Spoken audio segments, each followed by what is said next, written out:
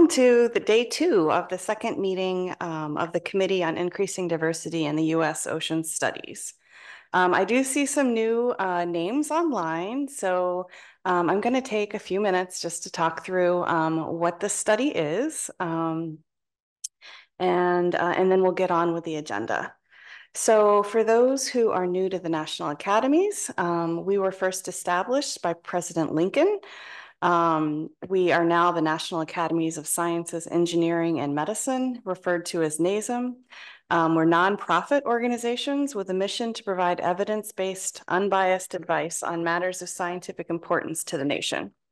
We produce over 200 reports a year. Some of the reports on this cover are those from the Ocean Studies Board, which is where I work.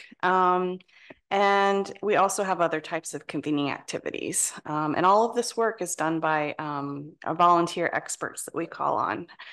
The work is generally funded by the government. Some are legislatively mandated, others are commissioned by an agency. This particular study was developed by the actual Ocean Studies Board. It was a topic that we feel very passionately about. We developed the statement of task, which I'll get to in a second, and then presented it to different funders to get the support to do this work. So we also do work for nonprofit institutions and industry or any organization looking for objective, independent advice. Next slide. So this is our statement of task. We'll put a link to the project website in the chat. There's a lot of words here. I just want to point out that we're looking at policies and strategies, evidence-based practices for increasing diversity, equity, inclusion, belonging, accessibility, and justice in U.S. Ocean Studies community, with an emphasis on increasing racial and ethnic diversity. We're doing this through a collection of existing narratives. We may be collecting additional narratives. We're looking at analysis of policy, strategies, and practices of past programs and current programs, both in ocean studies and also in STEM. We're looking to develop a coordinated strategy across ocean studies to increase diversity, ethnic and racial diversity in ocean studies. So this is not just for federal governments, but for anyone employing ocean scientists. And then lastly, we'll be identifying metrics to evaluate progress towards this goal. The quick overview is this is a 24-month, next slide, please. This is a 24-month consensus study. Consensus means that the report that we publish is authored by the full committee. We're all 15 members are behind the conclusions and recommendations that are presented. We have 4 sponsors: the National Oceanic and Atmospheric Administration, the Bureau of Ocean Energy Management, Office of Naval Research, and the National Science Foundation. I think I've got a list of the committee members on the next page, but all of that information is on our website. You can download their bios and read more about them. And then we'll accomplish this work through a series of 4 hybrid 2-day meetings, plus monthly meetings, and then plus subcommittee meetings. So those hybrid meetings, this is the second one. We'll have another one in October, and then a final one to reach consensus, I think in February. And then we'll have our report peer-reviewed and released in the summer of 2025. Next slide. So this is the list of our awesome committee. Again, you can read all about them on our website. We've got the bios posted there. Next slide. And this is our project timeline. I think I kind of already went through these, but we announced and approved our committee in January. We had our first meeting in March. We've now having our second. We'll continue to meet over the next year and a half and go through the whole peer review process and delivery of report in the summer of 2025. And then this is my last quick overview slide. Next page. Oh, yeah, thank you. Please stay up to date. So we're really hoping to build the community that provides input into this study and that helps us, take those recommendations into real action that makes a difference. So please do stay up to date with what we're doing. You can add your email where that purple circle is, and then you'll join a mailing list. My email is listed there on the slide as well. If you have anything you'd like to share with the committee, always reach out. And we'd love to hear from you. So I think that's all I have. If you have any questions, again, please reach out. And I'm now going to turn it over to Wendy Todd, our committee member who is moderating this first session today. Wendy, the floor is yours. Oh, hello. Good morning, everyone. Thank you. Today we have speaking on inclusion for Native and Indigenous communities in ocean studies, Dr. Sarah Ahrens and Dr. Melissa Peacock joining us. Are they on here? I don't see them. Wendy, that's later. Oh, that's the one I have. I'm sorry.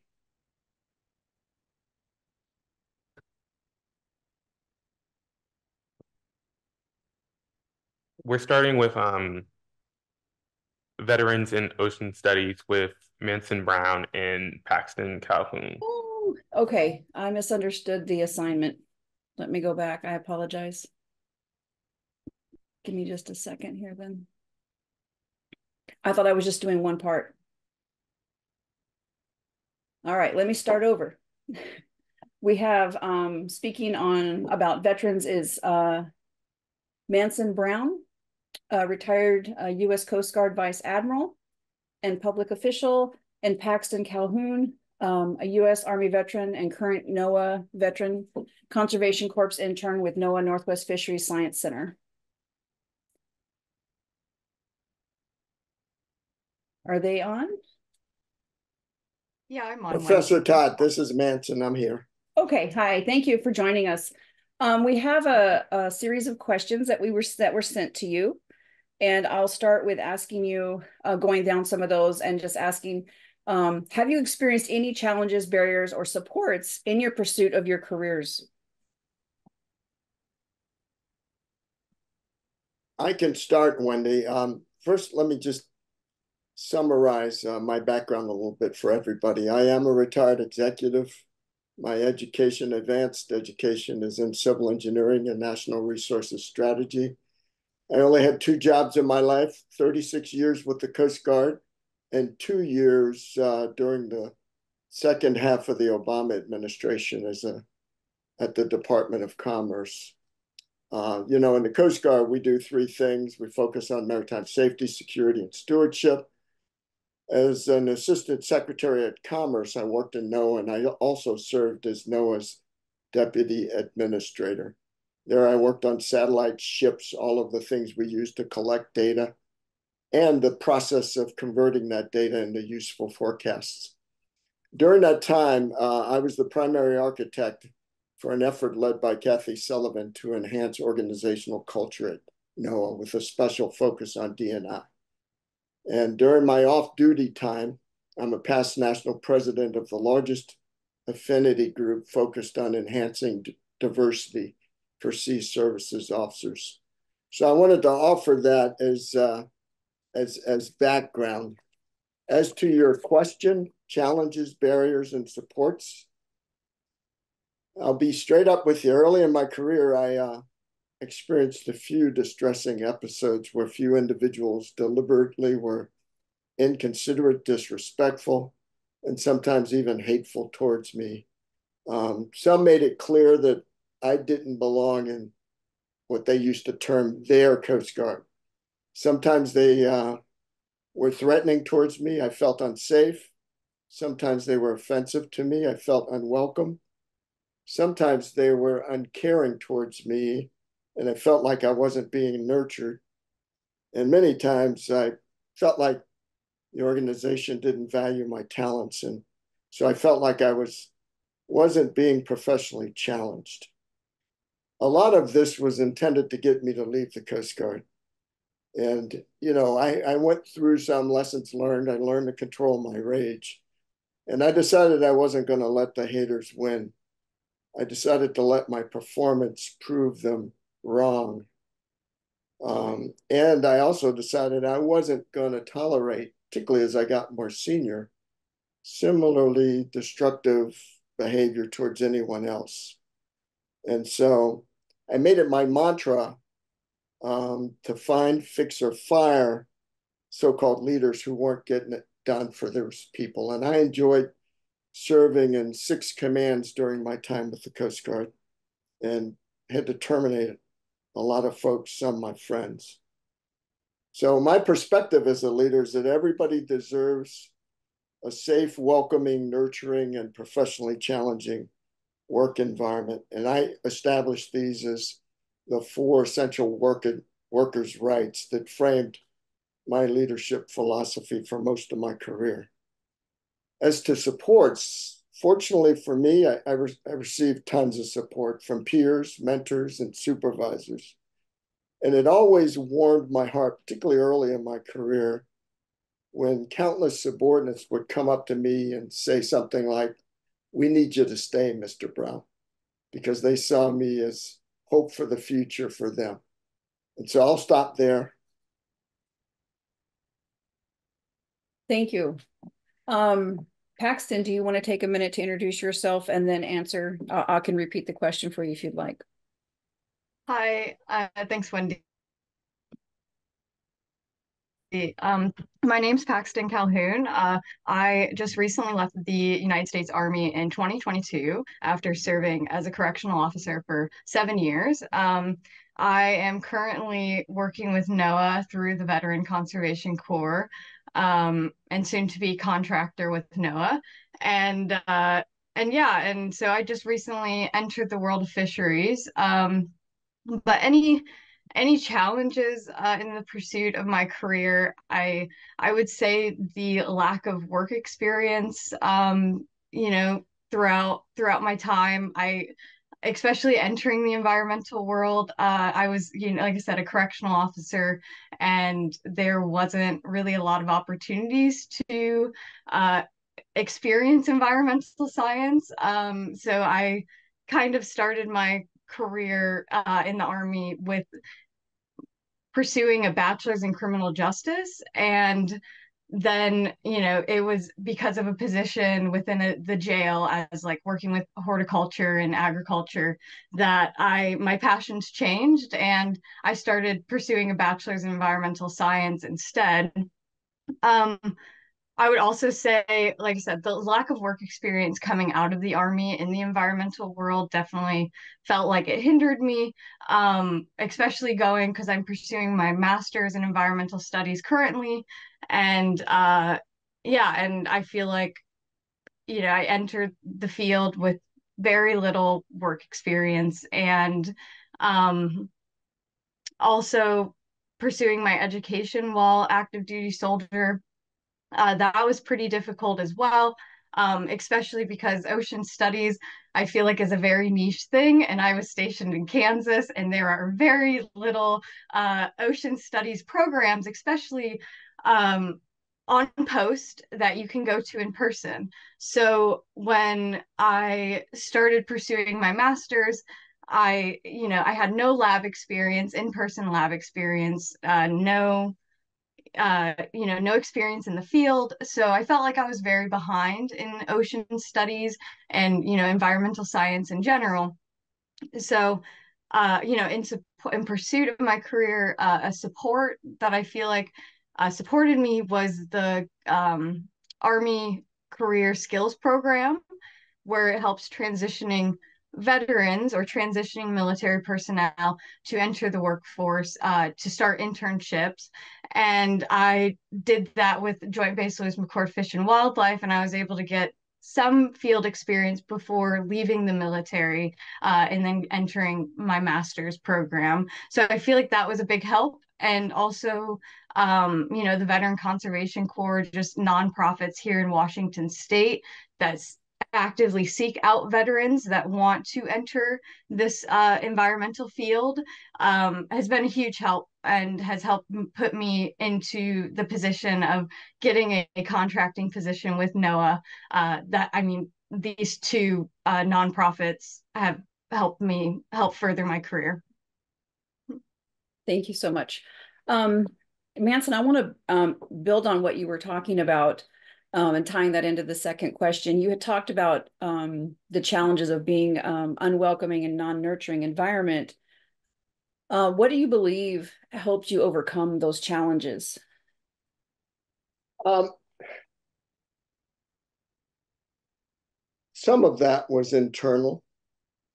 I'll just give you a quick set of numbers. My academy class, we started with 22 African Americans out of a total of 400.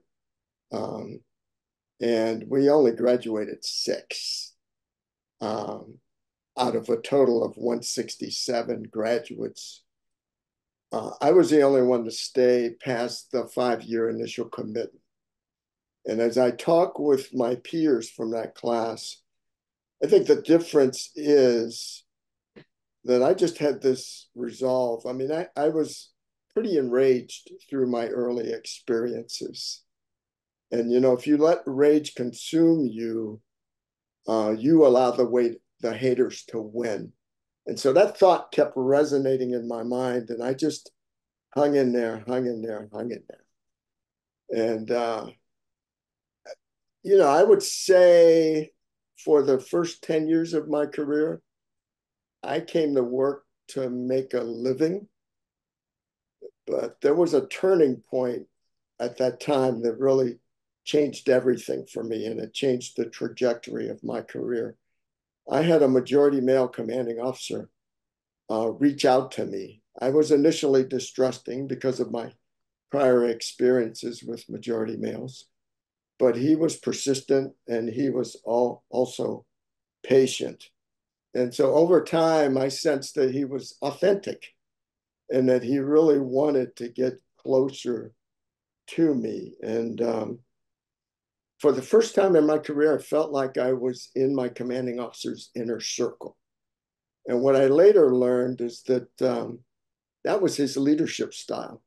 Everybody at that command felt that way. And, I could talk all day about Commander Greg McGee, but let me just give you some of the impacts that came out from my personal relationship and his leadership style throughout the command. I talked about shifting from making a living to making a difference. I really felt I had a different view of what my role was in the Coast Guard after my experience with Greg McGee. My performance, I was an average performer before that. My performance skyrocketed after that and stayed that way for the remainder of my career. I adopted Greg McGee's authentic leadership style and probably rose to the high rank that I did because of that. It really is what Maya Angelou says. People won't remember what you did or even what you say. They'll always remember how you made them feel. That's what I think about when I think about Greg McGee. Our unit won the National Engineering Award 2 years in a row. And most significantly for me, I changed the way that I engaged with majority males. I grew up in DC in an all-Black community. I was programmed to distrust majority males until they proved to be trustworthy. Because of Greg McGee, I shifted the dynamic so that I trusted you until you proved to be untrustworthy. And I remembered that for the remainder of my career. And that shift was quite liberating for me. Thank you. Yeah, that's a major foundational shift in how we engage with the world, right? So that good mentorship, that sincere, authentic mentorship made all the difference. Thank you. Paxton, you talked a little bit about what helped you overcome those barriers and getting into other programs that were bringing you into this field. So I'll ask you an opposing question of what served to hinder your advancement. Well, I would hinder my advancement. I would just say that the lack of work experience and just my own self my own thoughts were hindering my advancement too, just in that um I just had imposter syndrome for a while. I still do at some points in this field, just because I feel like I'm coming into it later in life. not even later in life. I just turned 27, but I just feel like people here in Washington just get a jump on their careers early, especially in ocean studies or environmental science. So I I definitely think that's one of the key reasons, my work experience, and then just the imposter syndrome of not feeling like I belong in this field. Ex Yeah, especially coming from a correctional officer background. So yeah, that's what I feel like has hindered me. Thank you. So it sounds like the skewed societal norms of who belongs where has been a barrier and an obstacle for both of you, and you found ways of overcoming that in different ways. Thank you for sharing that. Um, do you feel that the current and future prospects in this field have changed for people with characteristics or backgrounds similar to yours? I'll jump in there, Paxton. I would say yes. For the most part, I think organizations have dismantled the structural barriers. I mean, there were times in my early career where I couldn't get assigned to certain locations because I was Black, quite frankly. And I objected to that. And I tried to push the boundaries with that. Eventually, they changed their policies and they'll send anybody anywhere. I think that prospects are generally better today, but it depends on two things. It depends on the organization. And more importantly, I think it depends on the leadership of that organization. Over the years, I noticed this in the Coast Guard. There's been sort of a sine wave of support for diversity and inclusion. It has ebbed and flowed. And I've tracked that to the interests and abilities of the leader, quite frankly. And so as this committee moves forward, that's something that you should take a deeper look at. How do you level out that sine wave so that progress is certain and true and sustained? And more recently, I've got to say this, and I noticed this with Noah after I left, the actions of top leaders have been heavily influenced by the nation's social and political environment. And so how do you deal with those headwinds? Last thing I'll say is at the end of the day, leaders must care enough about the root of why some people in their organizations behave the way they do. Or more specifically, they must figure out why a few people think that they can get away with behaving the way they do. And that was my experience in the Coast Guard. Once the service decided to stop it, things got better for everybody. Thank you. Paxton, do you have anything you want to add to that of how the prospects in the field have changed for people like you, like for women? Yeah, I have to say that women, I mean, working with Noah, it's a majority women I've worked with, and it's been great. So I definitely feel like for me, I love seeing this amount of women working in STEM, working in science, working at NOAA. And it's been great. And so I definitely feel like for me, the prospect of entering this career and continuing on with ocean studies, it's pretty high. Like yeah, I love seeing the amount of women that are working here, and it just motivates me to continue working in this field. Yeah, and I also feel like just here in Washington State, the amount of nonprofits that are wanting veterans to enter the environmental field has been great too. And that's been something that I feel like has changed for veterans entering this field. Mm-hmm. I'm going to ask you a question. Yeah. As a veteran and a woman in this ocean sciences, have you been able to, or I suspect you will, take the journey, because you talked a lot about imposter syndrome, and that's so, it haunts us the rest of our careers, right? Have you taken that Yeah. and found ways to help others? And because there's going to be someone that you mentor at some point along your career that's struggling with the same thing. Yeah, I mean, we've had other Veteran Conservation Corps interns, women specific, that have come along with me on this journey of the last year of this internship. And and I think just mentoring them, bringing them along with you through it has been a big part of it. And yeah, I'm hoping to continue mentoring and bringing women into this field and veterans into this field as my career grows. So sorry if that answers your question. Yeah, thank you. So you both have seen the committee statement of task. Is there anything else that we should be considering as we move forward in this work?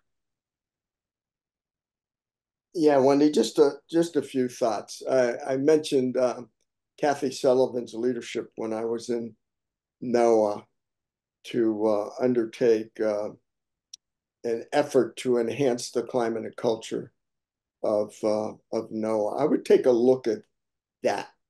Take a look at the mental model, the logic model that we developed that I think is still in use today about how to create transformational change within the organization. The second thing I would suggest is take a look at what NASA is doing. They have some relevance in the ocean space, I know, but they are the best in government with the Federal Employee Viewpoint Survey. And we know actually during my time there established them as the exemplar for what we want it to be like. I mentioned FEVS. FEVS is the largest annual survey of government employees in the world. If you really drill down into that, there's a lot of rich data that may be useful to the committee. And the question I have is there broader applicability for a database like FEVS or the process to create the database that FEVS has? And the last thing I'd suggest that the committee do is take a look at the work of Bowman and Deal. They have a book that we used in NOAA. It's called Reframing Organizations, Artistry, Choice, and Leadership. We found this book very useful to take this very complex subject and break it down into sort of consumable segments, if you will, because this is hard work, and I applaud the work of this committee. This is a bit of a grand challenge for all organizations. And quite frankly, we've just scratched the surface of it. Thank you. Paxton, how about you? You've seen this statement of task for this committee. Is there anything else that we should be considering? I don't think I have anything to add for this one. Um, yeah, I really think that increasing uh veterans in the ocean studies, especially when it comes to Army and Marines, things, these branches that really aren't water based, like they don't have a lot of water positions, and I really feel like getting veterans when they're coming out the door, when they're transitioning out of the active duty military and becoming a veteran is accessing them when they're transitioning and you know through the career skill program, just having more ocean study based internships and things of that nature. I mean, especially because like I said, I was based in Kansas where there's no really water. Like I really feel like just getting them while they're coming out the door is the way to just increase the diversity in this field with veterans. And yeah, that's really all I have to add. All right, thank you. Manson, you gave us one resource. Are there any other resources or data that you are aware of or believe this committee should consider or review? No, not really. I took a look at all of the work we did at NOAA, and really Lee Bowman and Terrence Deal book was sort of our Bible as we work through this. I should add, with regards to NASA, we did sit down across the table from some of their executives and had them share lessons learned from their journey. They've been doing this a lot longer than most, and I think they continue to be best agency in government as a result of that journey. Thank you. Paxton, do you have anything you think we should be considering? I do not know. All right, thank you. Thank you both for joining us. Do you have any parting words you want to share with us? If beyond this session, if there's anything I can do to help the committee, please feel free to reach out. All right, thank you. And the same goes for me. Thank you so much for having me. Thank you both for joining us. We have some questions. Kiki. Yes, thank you, Manson and Paxton, for joining. I have two questions, actually. One is to dig deeper into something that both of you have touched upon, and the other is one that we haven't discussed. One of the things that the study is wanting to do is to look at intersectionalities. And you both have mentioned physical location and access to other locations. Manson, you mentioned that there's a point in time in the Coast Guard where African American people couldn't be assigned to certain places. Paxton, you mentioned being in Kansas and not having access to water, and knowing that a lot of the training for marine and ocean studies is happening on the coast, and knowing that active duty veterans don't have a lot of control of where they are. I'm curious if, sorry, active duty military, when active duty military become veterans, what is the mobility in general? Are there continuing to be barriers because of other issues, socioeconomic, family constraints? And so can we dig a little bit more into that landlocked physical location element that may or may not persist for veterans? And then also, can you tell us more about the supports that currently exist? I know, Paxton, you were benefited by this internship program, but how big is that? How many people come through that? Is it just for your branch of the military? Who has access to these things? So that's my first question. I'll follow up with a second later. Yeah, of course.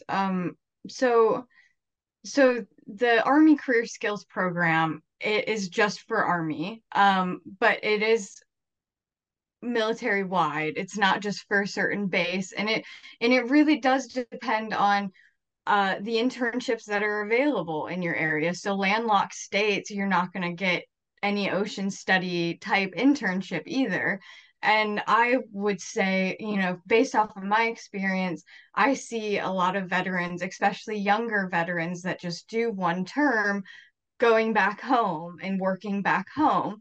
And a majority of veterans that I know live in the Midwest, and a lot of people that are pulled into the military come out of the Midwest, except, like the larger states like Los Angeles, but most coast areas, I feel like don't get as much uh, active duty military coming in.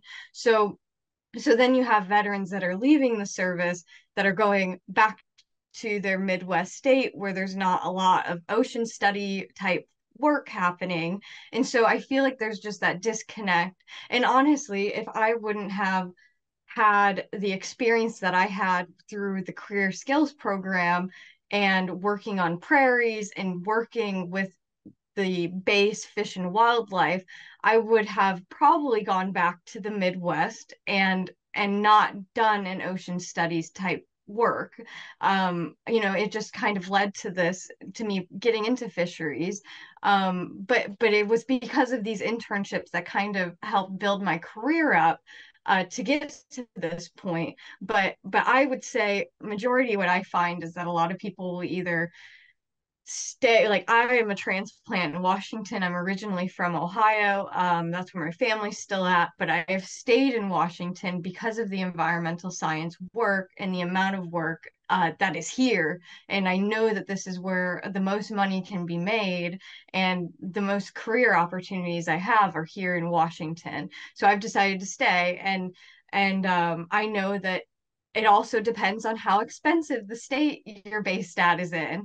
Like if I wasn't making disability, I probably wouldn't have afforded to stay in Washington State. I would have had to go back to Ohio or to a place that its cost of living is not as high as here. So a lot of people that are stationed here are leaving immediately after, ETSing. They're going back home to wherever that may be.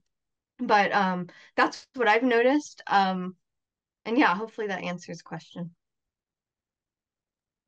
Yeah, from my perspective, good to see you again, Kiki. From my perspective, Paxton has hit on a lot of the key drivers.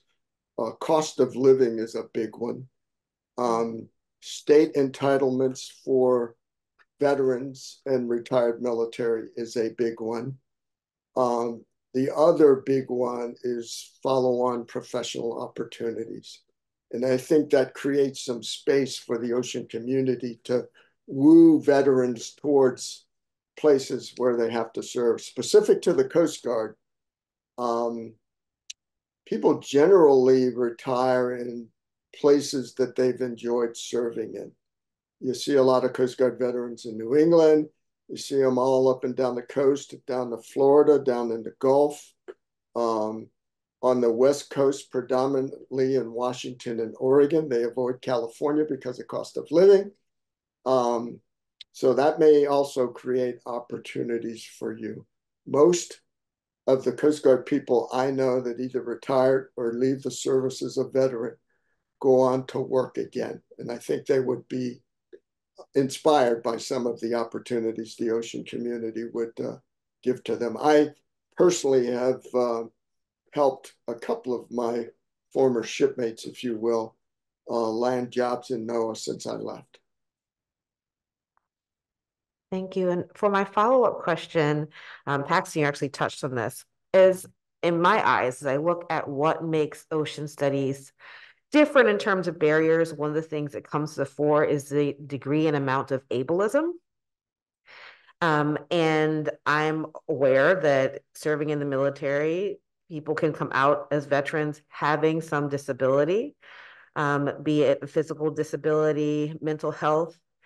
And have you seen or experienced this intersectionality of veteran and ableness, disability, being an issue at all in terms of being able to access and become a part of and feel belonging and inclusion within the ocean studies community?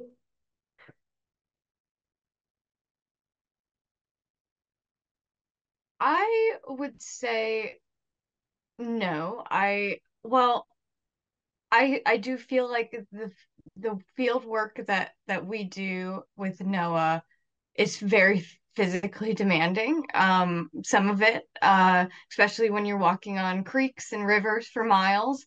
I am a disabled veteran, and so I have, I'm like I said, I'm still very fresh into ocean studies, so I'm just an intern right now, but I haven't experienced any kind of like discrimination against being disabled. Like if I'm unable to do something, then like we'll figure it out from there. Nobody has ever like targeted me for being disabled. And I've also worked with, I mean, through this Veteran Conservation Corps intern, we have put veterans into position with tribal positions, working with their fish and wildlife and natural resources. And so I've met a ton of disabled veterans here in Washington that are in fisheries, working in ocean studies work, because of this internship, because of this Veteran Conservation Corps internship. So there, and I haven't really experienced any of them saying, because I'm disabled, I wasn't able to do this. Even with it being physically demanding, like I feel like the researchers and scientists that we work with are very accommodating to that, and they understand that. And yeah, I haven't really experienced anything else other than that. Yeah, from my perspective, I too am disabled. And I'll just speak to it from a Coast Guard perspective. My sense is for many years, the Coast Guard has been very encouraging and supportive of the disabled community. My favorite engineering mentor was a triple amputee from Vietnam. He was the brightest engineer I've ever known. When I got sick many years ago, I was still serving in the Coast Guard. And I was surprised at how accommodating the Coast Guard was for me, even though I didn't fit the category of the Coast Guard medical manual. So I think through the wars we've gone through the growth of the military disabled community, perhaps as a nation, we've gotten much better at it. Now, the second part of this equation is the mindset of a disabled veteran. Sometimes we tend to be self-limiting. For instance, when I left NOAA, I decided I couldn't work anymore. And so I limit myself mostly to mental work these days, and that's all pro bono. We've got to find a way to reach out to folks like that and inspire them to sort of step up to the plate, because critical thinking is a necessary skill in the workforce, and there are a lot of great critical thinking veterans out there in the disabled community. Thank you. George? Yeah, thank you very much. And thank you both for your service. Greatly appreciate it. I had a question that goes back a little while in your past, and that has to do with K through 12 education. And Paxton, especially, you mentioned limited exposure to ocean sciences and ocean community. And I'd like to think over the last 20 years we've gotten better, but I don't know. So I'm going to ask both of you, how much exposure, how much information did you get about ocean sciences and the ocean when you were in school? Little to none. I I mean, yeah, even I grew up in northern Ohio on right near Lake Erie, and I mean still there was really and I I really do feel like this hindered me in my career, just like not having any environmental science, ocean studies, any kind of education, really through kindergarten to senior in high school. And and even with through my bachelor's, like my bachelor's was all online, and I feel like that definitely hindered me. And I as an active duty soldier, I felt like the only option I had was an online school, because I couldn't really attend, especially I was working shift work as a correctional officer, so I wasn't able to just go and attend classes, night classes. So it had to have been all online. And because it was all online, it was a very, very general environmental science degree, like very minimal lab experience and of no field work. So when I came into my master's degree, I felt like completely new to the whole entire field, because I felt like I didn't get any kind of education in this. And, with it being Washington State focused, I felt like I didn't have anything. So yeah, no, I didn't receive it like really any kind of outdoor education when I was younger, other than like some off the wall summer camp that the community college was throwing year. And that was like working in a creek, and that was it. So I never really got anything like that growing up. Yeah, George, great question. I was fortunate. My father worked 3 jobs to send my 3 sisters and I to private school. I think through elementary school, very little exposure to ocean sciences. I went to a parochial school. One of the things that I remember from the early childhood experiences is a show called The Undersea World of Jacques Cousteau. I was mesmerized by that show. And so when I went to a private high school, a lot of my projects were focused on marine science. Pollution was starting to rise as a big problem during that time. I wrote papers on it. I did models. I did all sorts of things. So when I went to the academy, my hope was to become a marine scientist, but they only had 9 slots in my class and I scored number 10. So that's how I became a civil engineer. Now, the good news, I talked earlier about serving in the Coast Guard. Most of my career was really as an ocean scientist, if you will, working maritime safety, security, and stewardship. So I got fulfilled in a roundabout way. Great. Thank you both very much for your answers. I appreciate it. Yep, thank you. Are there any other questions?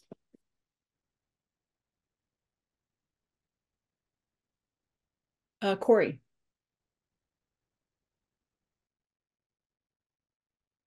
Yeah, I have a question. So we used to, I formerly was at Cal State Monterey Bay, and we actually ran a research experience for undergraduates program. Familiar with that campus, it actually used to be four-doored way back when, and so there was still some of the infrastructure left when I was there.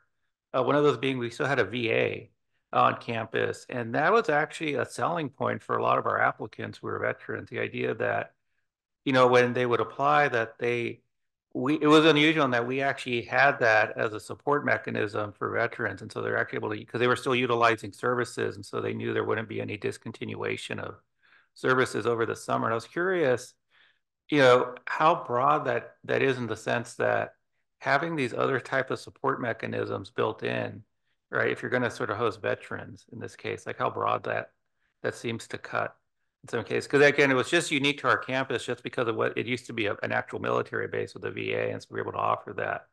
And we seem successful in getting veterans into our program.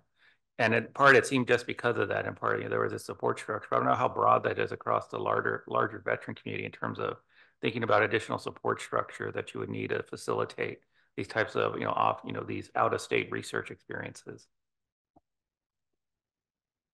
Yeah, I can speak to that, Corey. I know that VA has a lot of programs focused on reemployment, if you will. But from a veteran perspective, we spend so much energy dealing with healthcare, dealing with disability pay issues. I'm not sure there's the interest or capacity to really take full advantage of those other programs. Now, I know that VA is trying to do better and they've made leaps and bounds in recent years, but that is something that maybe you can talk to them about. So I think, I did decide to go because I'm pursuing my master's right now at Evergreen State College, and they have a big veteran community, and they were located about 20 minutes from the base and about 20 minutes from a VA hospital, and they have a big veteran resource group there that supports veterans. And I mean, just the amount of knowledge that the resource coordinators have was a huge selling point for me to go to Evergreen, because I mean it was very veteran focused. They had a big veteran community, and that was a big point for me. I had the choice between University of Washington and here at Evergreen, and I decided to do Evergreen because of their veteran community. So I think it does have a big it weighs pretty big, especially when a lot of younger veterans or active duty soldiers are leaving the military after doing 3-4 years. Most likely their plan is to go to college, and I mean, God, I say 80% of the people that I started the military with that left after their first contract decided to go to college afterwards. And I don't know if that played if choosing their college based on veteran resources was a factor, but I know that that's a big chunk of veterans are going into college and right after service. So yeah, maybe that does play a big part in what they choose.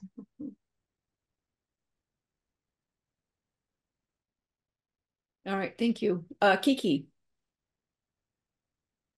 So digging into the point that Corey raised and knock-on effects, Paxton and Manson, you both mentioned the importance and power of cohorts of veterans and the understanding that that creates.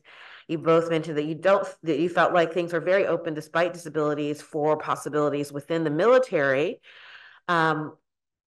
Do you think there's a difference in communities in terms of opportunities outside the military, in communities that have a wealth of veteran-facing organizations and support organizations, and thus familiarity in a non-military surrounding community of the capabilities of veterans, as opposed to the experiences that veterans might have in communities that don't have that critical mass and understanding?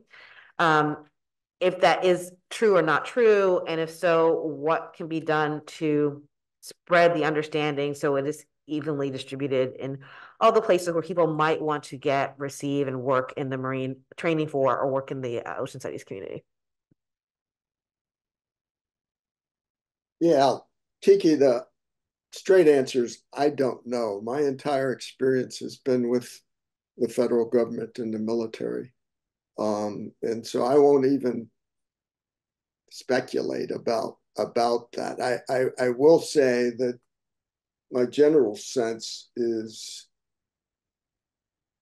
that the federal government, because of its policies and practices, is very supportive of the disabled community. I just don't know on the business side of it. Yeah, I would agree with Manson on that. Um, I I might not understand the question correctly, but I definitely think that veterans are attracted to a community because they were in a big community, big army community, and so I do feel like the federal government does attract a lot of veterans because of their policies and standards and whatnot, and so so yeah, I can't really speak much on this either, Kiki. All right, thank you both. Any more questions or comments? All right. Well, thank you both so much for taking time to speak with us, share your story, and give us some insights, and for being open to having us reach out to you again. And thank you for your service. We really appreciate you. George. Sorry, I clapped. I hit the raise hand button by mistake. Oh, okay. He was clapping. All right. All right. Well, thank you so much. I'm going to hand it over to Kiki now to introduce our speakers for accessibility and inclusion. Thanks, Wendy. Thanks all. Thank you all. Thank you for the last panel. That was really very informative. Our next panel, as Wendy said, is accessibility and inclusion in ocean studies. And we have Amy Bauer, who is a member of the Ocean Studies Board. And sorry, I have to switch between screens here. Oh, Riley Boyd at Oregon State University. So if we could just start with a round of introductions. Amy, if you could tell us about your background and your connection with this panel and any intersecting identities that you are willing to share. Yeah, thank you very much. And thank you for the opportunity to speak with you today. I'm at Woods Hole Oceanographic Institution, where I'm a senior scientist in the physical oceanography department. I've been at Woods Hole for a scary number of years, something like 36 almost. And also recently completed a 4-year term as department chair. I I had a physics undergraduate degree and then discovered physical oceanography while I was an undergraduate through the Sea Education Association, and then went on to grad school at University of Rhode Island, where I got my PhD in oceanography. And then I came to Hui as a postdoc, and I've been here ever since. Well, while I was in grad school, I was diagnosed with a degenerative retinal disease when I was about 23 years old or so, and that was going to assuredly lead to a decline, an uncorrectable decline in vision slowly over time. And that is what happened. Over the last 30 plus years, I've lost almost all my useful vision. So I'm almost totally blind at this point. And I identify as female as well. And so there's some intersectionality there. Thank you so much, Amy. And Riley, if you could introduce yourself as well. Yeah, I saw the name Amy Bauer come up and I was like, what a legend. This is the name that keeps coming up for me. So we will have Oh my goodness. Hi, I'm Riley Boyd. I am a first year's master's student at Oregon State University under the Chapel Big Fish Lab studying salmon sharks. I went to the University of California, San Diego at the Scripps Institution of Oceanography. There's a big mouthful for just a really pretty campus. And did marine bio and ecology there. And the reason I'm here is I am the founder and CEO of Disabilities within Ocean Sciences. So focusing a network and organization for disabled marine scientists of all career stages and paths, and giving them the resources and guides needed to kind of excel in a very exclusive field. And then I am disabled and queer. So I have dwarfism, chronic pain, ADHD, a myriad of other things, and then also queer and identify as female. Thank you so much to you both. If you were on our last panel, the questions are the same, but I will pose them to you for your unique responses. First, have you experienced any challenges, barriers, or supports in pursuit of your career? And if so, if you could tell us about them. Okay, yeah, I'm happy to start, Riley, if you like. I did this in kind of a bulleted list a little bit, so if it comes across that way and not as eloquently as the last panelist, I apologize. But I wrote down as my first major challenge was just being a member of a super minority.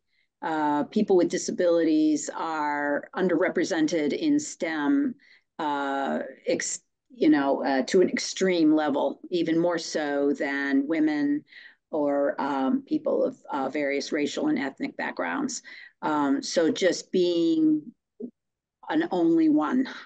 When I was diagnosed in graduate school, I didn't know a single other person who was blind, much less any blind scientists. So I had a lot of doubt at that time that this was even possible. And I had an ophthalmologist who didn't help the matter either and said, oh, you're studying to be an oceanographer, you should change to science administration or something like that, without even asking me any questions about the type of ocean scientist I think he was imagining microscopes or something, which I don't use at all. Anyway, I was very enraged by that. Hurt first or disappointed, and then enraged and determined to prove that ophthalmologist was wrong. So that was, those were early challenges for sure, which led to self-doubt, imposter syndrome, one of their last panelists mentioned, and those were all challenges that I had to overcome to more or less some extent. If I get into some of the more pragmatic barriers and challenges, the inaccessibility of electronic documents is a big one. Everything you can imagine that we work with digital documents now, from on the internet, PDF files, everything we do, right? Email. It's much better than it was, but it continues to be a major challenge for blind and low vision people. I do go to sea. I have gone to sea. I don't go as frequently as I used to. The inaccessibility of lab equipment on research vessels is another barrier. and makes me hesitate to go even, because if I can't access the equipment on board, you know, kind of what's the point? In 2008, UNOLS released a report, recommendations and guidelines for ship operators on accommodations for persons with disabilities. That, you know, that's pretty long time ago. I have talked to UNOL's office about possible updates. I haven't gotten into it with them, just because of bandwidth issues, but on my part, but you know, that probably needs to be revisited.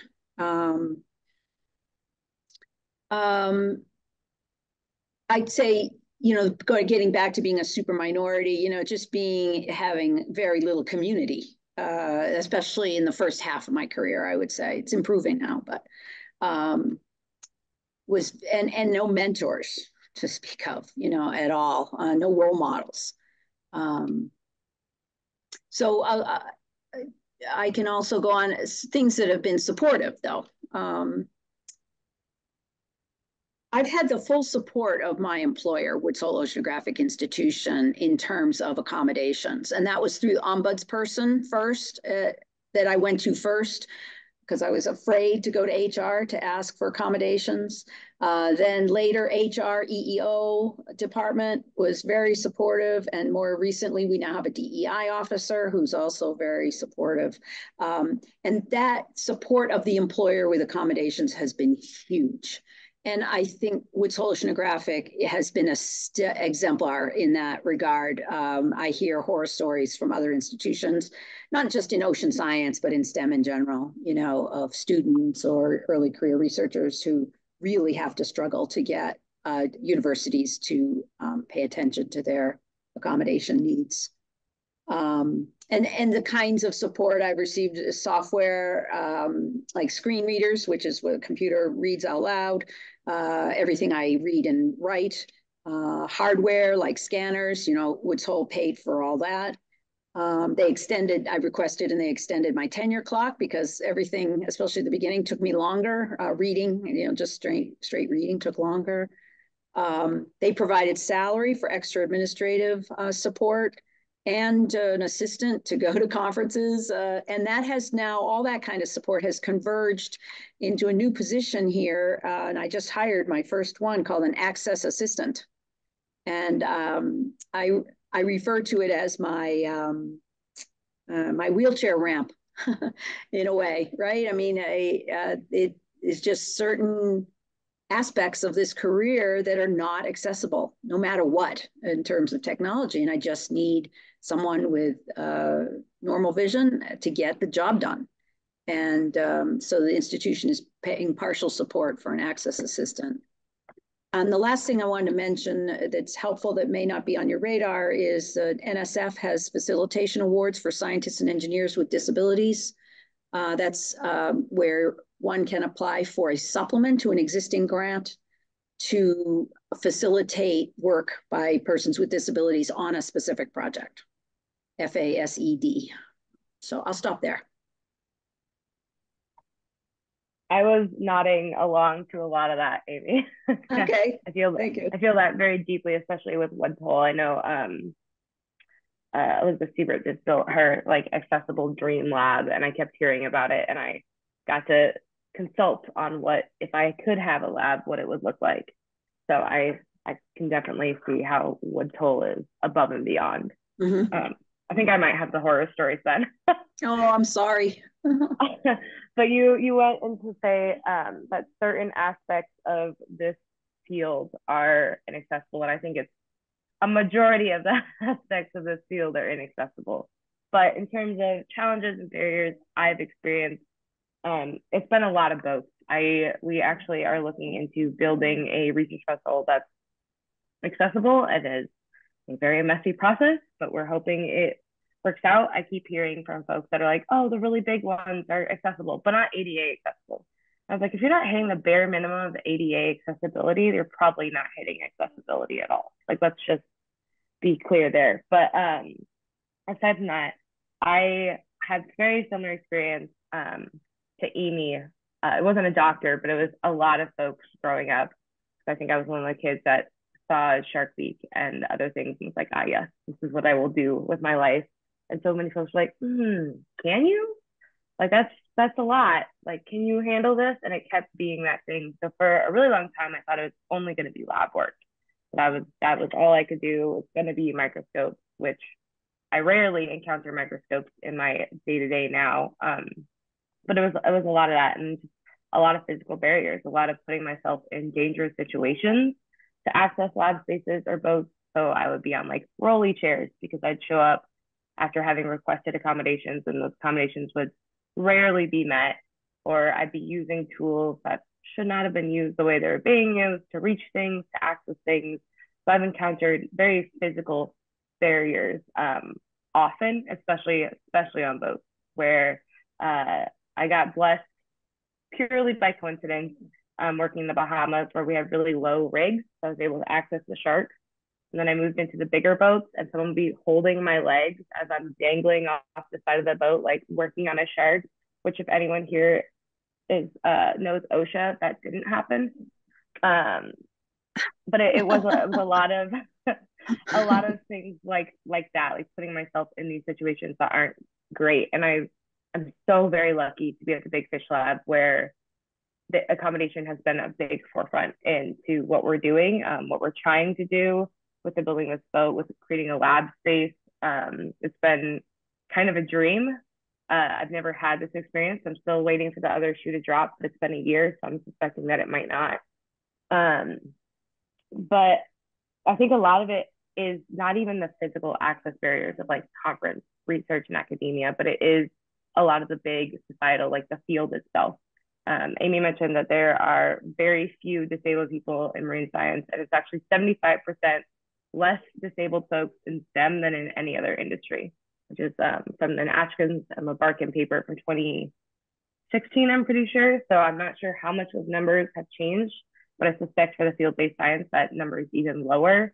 When I am encountering disabled folks, they're rarely physically disabled. It's a lot of invisible disabilities or neurodivergent, which is still far and few between in our field. So I think it's a lot more of not being taken seriously, not being given accommodations, struggling to get collaborators. Because when I show up, they're like, oh, 4-2, shark science, these don't go together. So I think it's a lot of that, and doing the work that I've done, just talking to everyone who is in the field and is disabled, it's kind of the same concerns and barriers that are being reiterated. Is that like if they can get into the room, then the room is not accessible, and then some people can't even make it into the room. So I think there's a ton of barriers, but in terms of support, Big Fish Lab has been amazing, and I have been very lucky with collaborators like Miss and other disability stuff like Accessibility Sharks of creating those kind of support networks. But it's definitely been slower going than I would like. So. Thank you both for those really candid responses. The next question actually digs a little bit deeper into these same things. And I think the heart of this is getting to the narratives that really flesh out the details. That's one of the things that we're interested in as a committee. So this question is, have there been any specific experiences that you believe have either helped you overcome these challenges or hindered your advancement? So if there is any one of the things you listed or something you didn't mention that you want to dig in more and tell us more of the narrative that goes with it so we can really try to understand that experience, that'll be great. Yeah, I guess for specifics, just elaborating slightly on this access assistant accommodation. That was actually a concept that I learned from, there's an assistant professor of bioengineering at Northeastern named Mona Minkara. She's not an ocean scientist, but so she's at the beginning of her career, whereas I'm more at the tail end. And she, as part of her negotiation for her faculty position, she requested that Northeastern support 2 or 3 access assistants. I think one is administrative, one is for teaching, which I don't do much of. So, and one is for research. And when I heard about that, I was like, yes, yes, that is an awesome way to package the accommodation, I think, and and now here I am, I'm 64 years old, okay, and I just got my first access assistant. That doesn't mean I hadn't had access assistance in the past. I have, but it was people who had other jobs to do, like I have another research associate, whose job is to do the research with me, in our group, like the actual research, not to work on accommodations. But now I have somebody whose half-time job is to make sure I have access to the material I need. And I'm like, oh, I wish I could start my career over again with that, because been so much struggle just to get to the starting line. What Riley said about getting in the room, like if you can't get in the room, you're out. For me, if I have to spend so much time just getting access to the documents, just getting to the starting line, that's how I describe it to people. I spend much more time just getting there, much less dig into the substance of the discussion, whatever it is. So this access assistant concept now, I'm super huge on that. It's been very mind blowing to me now. So that's one example. I'll pass to Riley. Um, in terms of access assistance, they have been like rumored fable that I've heard. So to hear so many folks are getting this, I'm like, oh my gosh, I need an access assistant. This sounds incredible. And what you said really kind of pinged for me, I guess, with there's so many folks in my life who are support networks that are not access assistants, that are like, it is not their role to be doing access, and they've kind of helped with that, and they've needed to do that because I don't have an access assistant.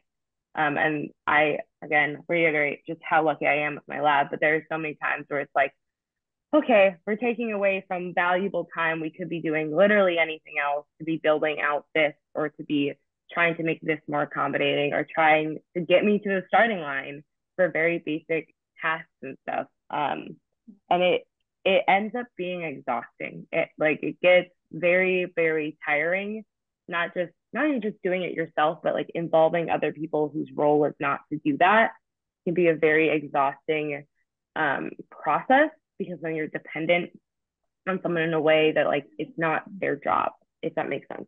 The idea of having an access assistant is dreams that when I get to a position that I can start asking for certain things and have the money to ask for certain things, those will definitely be up there. But experiences that have really helped me overcome these challenges, I got a bit lucky by pure coincidence in the beginning of my career, in an unrelated to marine bio way, in that my first job was working at the National Wildlife Research Center with John Eisman, and he kind of watched me struggle for those first few months and was like, yeah, this isn't going to work. Like, you're not being led into the lab. You're not being like, this just doesn't fly. You're not going to get the experience you need. And there was a lot of big door openings that happened through that, of I was just getting tossed on every single project, and kind of both of us proving I could do it moment that really, really helped, I think, cement that, one, I could do it, and cement to others that it was possible. And that kind of passion, I guess, or that trajectory kept me going through scripts, through the Bimini Shark Lab, doing stuff like that, just kind of not racing to the starting line, but kind of a marathon to the starting line, of realizing like there is support and there are folks that can, help you. And if I keep showing up and I keep making really loud noises, eventually change is going to happen. But it is those tiny access needs that can really kind of whittle down the will to get to the starting line, which I realize is a bit of a tangent, but I think there's been a lot of hindrances that I could name, and it would become a long bulleted list, but I'd like the support is the bigger part. And I think it does come from those folks that it's not their role, but they are helping in that. if I could just amplify what Riley said about requesting accommodations, there's a huge, just from my own experience, especially for the first half of my career, huge hesitancy to ask for accommodations because of stigma, right? And, had a deathly fear that someone was going to turn around any minute and say, what? You can't do this. What are you talking about? This is ridiculous. And I was so scared that somebody was going to come around the corner any minute and say that. In fact, it's actually not happened to me. I am grateful that my community has not. People have made some stupid, insensitive comments once in a while, but nobody has sincerely said to me like, oh, I don't think you can do this. I heard there was a little discussion about it when I was being considered for department chair. Oh, can she do it? Or whatever. But they never came to me and said, do you think you can do it? So, but this hesitancy to ask for accommodations, and I wrote about this in an article in Oceanography Magazine a little bit, just a slight bit more elaboration about what I think employers need to do to break that barrier down more and make it more open and welcoming for, and I call it go beyond compliance, and really welcome persons with disabilities into their workspaces. And I know that many employers have fear that accommodations are going to cost them an enormous amount of money, but that's actually statistically not the case. And the Department of Labor has some statistics about that. Most accommodations don't cost that much money.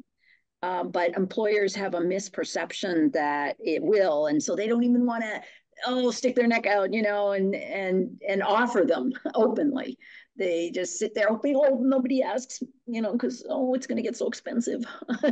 But it's, on the other hand, it's the law, but so there's this difficult dance going on here. The employees are hesitant to ask because of stigma and fear of being turned down.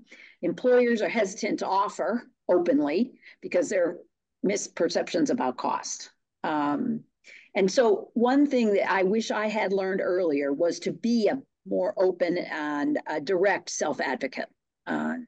It's hard, though. It's hard.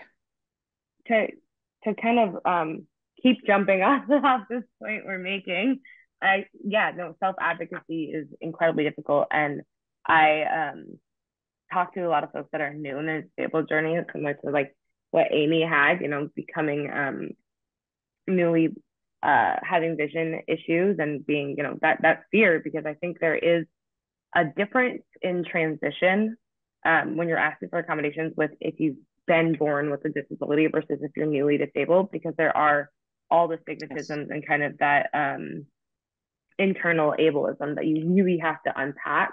But to reiterate Amy's point, and just to put a number to it, it's at most an accommodation is cost an employer $500.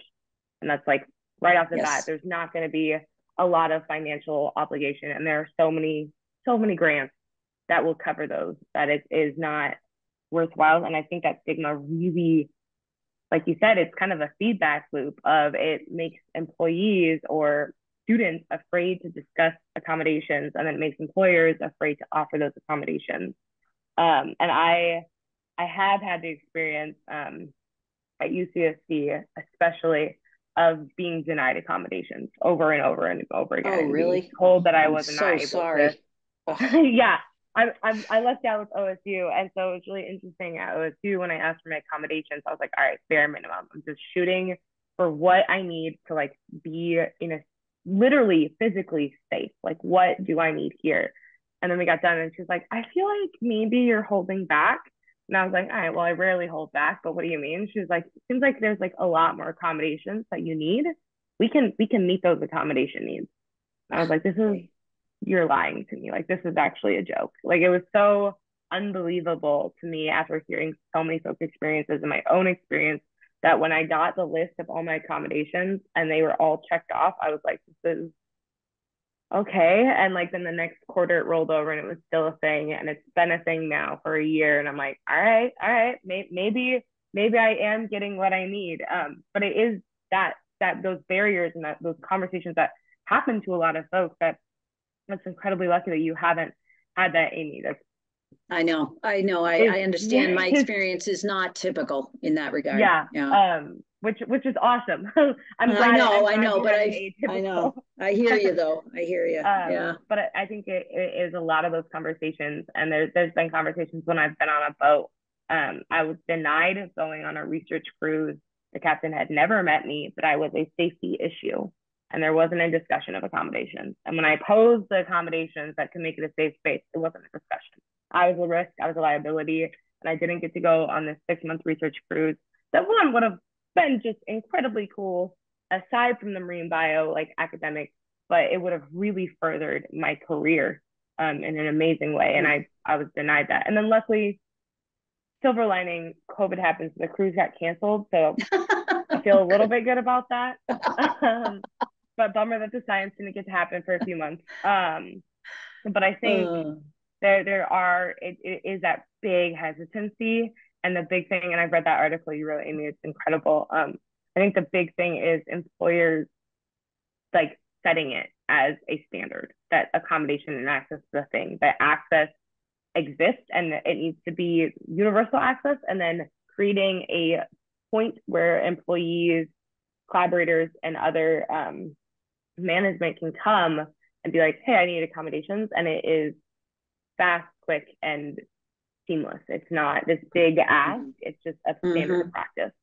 And I think that's, and I know we're saying employees, but that's the same for academic settings. It's the same for research labs. That needs to be the same kind students, of across postdocs, everything. Yeah, across the oceanic field, is that it is just a standard of practice that accommodations are given.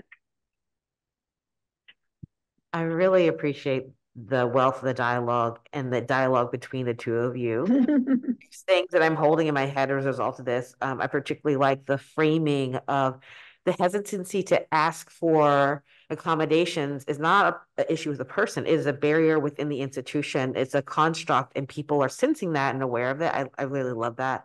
Particularly like how you enumerated and fleshed out the cost of getting to the starting line, which I think is really important. And then there's something that you said, Riley, that is both a win, but also a cost. The moments of proving you can do it, and the sea change that happens to around you when you do that. But I can also see that there's the cost for you to do that. But I also can see that that's laying foundations for the people who are coming behind you. So much richness in that conversation. I really appreciate it. There's a couple other questions. So and I think we're just kind of moving into these things. Do you feel that the current and future prospects in this field has changed for people who have similar disabilities to yours? And I would tack into that, if you want to add into it, intersectionalities as well. You want to take this one, Riley, to start? Yeah. I'll start with the disabled intersex part, because I know that's what we're talking about the most. But I do definitely have more hope than I think I did early in my career. And my career has not been that long, so it's nice to see that change is occurring, but it is very slow going. I've been in disability advocacy pretty much my whole life, but seriously for the last 10 years. And there is a change, but I think in these DEI discussions, especially in marine science, disabled folks are being left out time and time again. So it is those kind of small niche organizations, schools, or movements that are coming, but I'm definitely encountering more and more. The more I talk about it, the more conversations like this happen.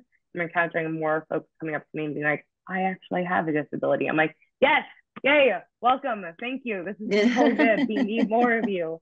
So I think programs like the Accessibility Sharks program, which is incredible.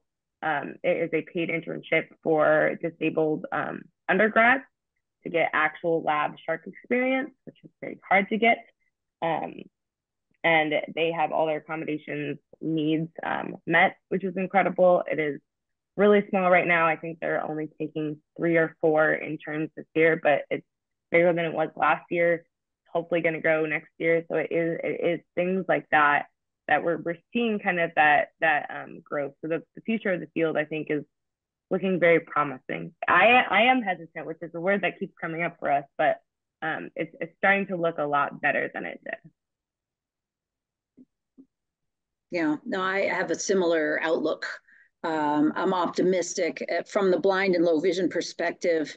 The technology is advancing has advanced over the 30 years I've been here tremendously, such that the screen reader in particular, which is the software where their computer speaks out loud, is means that a blind or low vision person can use a computer in many very sophisticated ways completely independently. So that, and when I advise students who are blind or low vision, I say you've got to master your computer skills. That's your window to the world, in STEM and in life. Because the screen reader is so powerful of a tool, and that's really matured over the last 30 years. So I'm optimistic about that. Braille literacy is pretty low still, especially with all these talking products now. And a lot of students just decide not to learn Braille, and the accessibility of Braille textbooks is difficult. And but the text to speech developments have been huge. And now with AI, even I'm thinking ahead that the AI describing graphics, because graphics is still a real stumbling block for blind and low vision folks. As you can imagine, it's a visual thing, right? So, but AI has the potential to describe graphics pretty accurately in the future. Not now, but in the future. So I'm optimistic about that too, in STEM, throughout STEM, not just marine science. Although I still think, I'm sorry, go ahead, Riley. No, you're good. Please continue. Okay. One more thing I was going to say. I think we still have a long way to go in educating, and this would go across the disability community, I think, educating parents and teachers of young students. If the parents and teachers are not aware of the opportunities and the possibilities, their students are going to have a hard time finding those opportunities, because parents and teachers have so much influence on young students and what they think they can do, in the future. If the parents or teachers are in any way discouraging, that's going to have a huge negative influence. And so that's a group that needs to be brought along about the future possibilities. I keep just nodding along. I feel like my neck is gonna hurt by the time we're done with this. I'm like over here, like, yes, that's exactly the great point. Sorry, I see a hand raised, so I'll let that happen and then say my other point. Well, we have a couple more questions, and then we will get to questions from the group. Okay. Yeah, then I'll add on to a little bit of what we talked about, because I definitely forgot I did disability generally, I think, for the future prospects, because I don't know that there are a lot of dwarfs in STEM. There's not a lot of us. I shouldn't say I don't know that there is not a lot of us in STEM, and there's especially not a lot of us in marine bio. I haven't encountered another dwarf yet in marine bio. We are, and this can be a pun, we are a small community, and so there is typical crossover of knowing folks, but there's not a lot of dwarfs in my cohort in terms of marine bio. I'm the only one. So I'm kind of trying to create as much representation that I can for those young kids, those teachers, and those parents that Amy made a point about, so that in the next generation, we will see folks like me in marine bio. And then in terms of intersectional identities, there's a very beautiful crossover of queer folks in marine bio, and we are seeing a lot of big changes around that. There's a ton of just incredible organizations doing really good work, but I think the disability, queer intersectionality is a very unique one, and there isn't as much work being done right now around that. So I do have hope, but it's a little bit less strong than the hope I have for just the disabled folks in this field. Thank you for sharing that. The next question is, based on the committee's statement of task, which hopefully was provided to you, is there anything else that we should be considering that we haven't touched on so far with the questions we've asked you? I just had one thing, and I may be getting a little nitpicky on the wording of the statement of the task, but and I'm sorry, I don't have it right in front of me, but there's a phrase, this is, we're going to focus on basically diversity, equity, inclusion, especially for racial and ethnic minorities or underrepresented groups. And then there's more wording about intersectionality, you know, across veteran status, disability status, and everything. And I guess it's my narrow view, you know, my personal experience. I wish disability status was up there with racial and ethnic focus. You know, not just in its intersectionality place, but in its own place. Because the underrepresentation in science, STEM in general, by persons with disabilities is very severe. And so I feel like it deserves to be considered as an underrepresented group of its own. Does that make sense? I hope. Just so you know, there's a lot of yes, yeah, agreed that was in the room, but not being picked up because the mics weren't on. Okay, great. Okay, thank you. Yeah, thank you. That's all I had on the statement of work. Yeah, I think all the notes I had, we have talked about in some kind of route or another. I think to kind of reiterate, having disabled be up there is disability is the most diverse group because anyone can become disabled at any point in their life. That's a really good point. So and a lot of people will become disabled at some point in their life as they get older and the current healthcare system. So I think there is just ensuring that disability is one of the big forefronts and is not seen as intersectional and as kind of like a group that does have intersectionality. In terms of everything else, the statement of task is absolutely incredible. It was really, really well done. I feel like I've seen a few statements of task and I'm like, oh, okay, all right, we're gonna be redoing some stuff. But I think this was just really all encompassing. That's good to hear that. I agree. Very positively. I think one way that we can try to begin to address some of the concerns about the placement of disability and how it's considered in this statement of task, we aren't going to be able to change it, but we can address it more the more resources and data that we have. I know that both of you have written on these topics and are engaged around it. So the last question is about resources and data. The more the committee has around this, more we can include in the study. So the question is, are there any resources or data that you're aware of and that you believe that the committee should be considering or reviewing? Yeah, I wrote down go ahead, Riley. You want to start? No, you're good. Go for it. Okay. Couple of things here. I leaned on the NCSES, which I think is the National Census of Scientists and Engineering Statistics or something like that. That's where I get my numbers on representation for women, underrepresented minorities, and persons with disabilities, NCSES. Another one, Daryl can give you my PowerPoint slides probably from, I was sat on the UN Decade Committee on an Inclusive and Equitable Ocean. It was a workshop in March, I believe, and I presented there, and I presented some of those NCSES statistics there as a starting point. The other, Disrupting Ableism webinar series that the National Academies sponsored about a year ago in June. There were like 7 sessions over a month. Everything is recorded. And on June 10 coming up, is going to be a sort of a recap, a reflection, actions taken,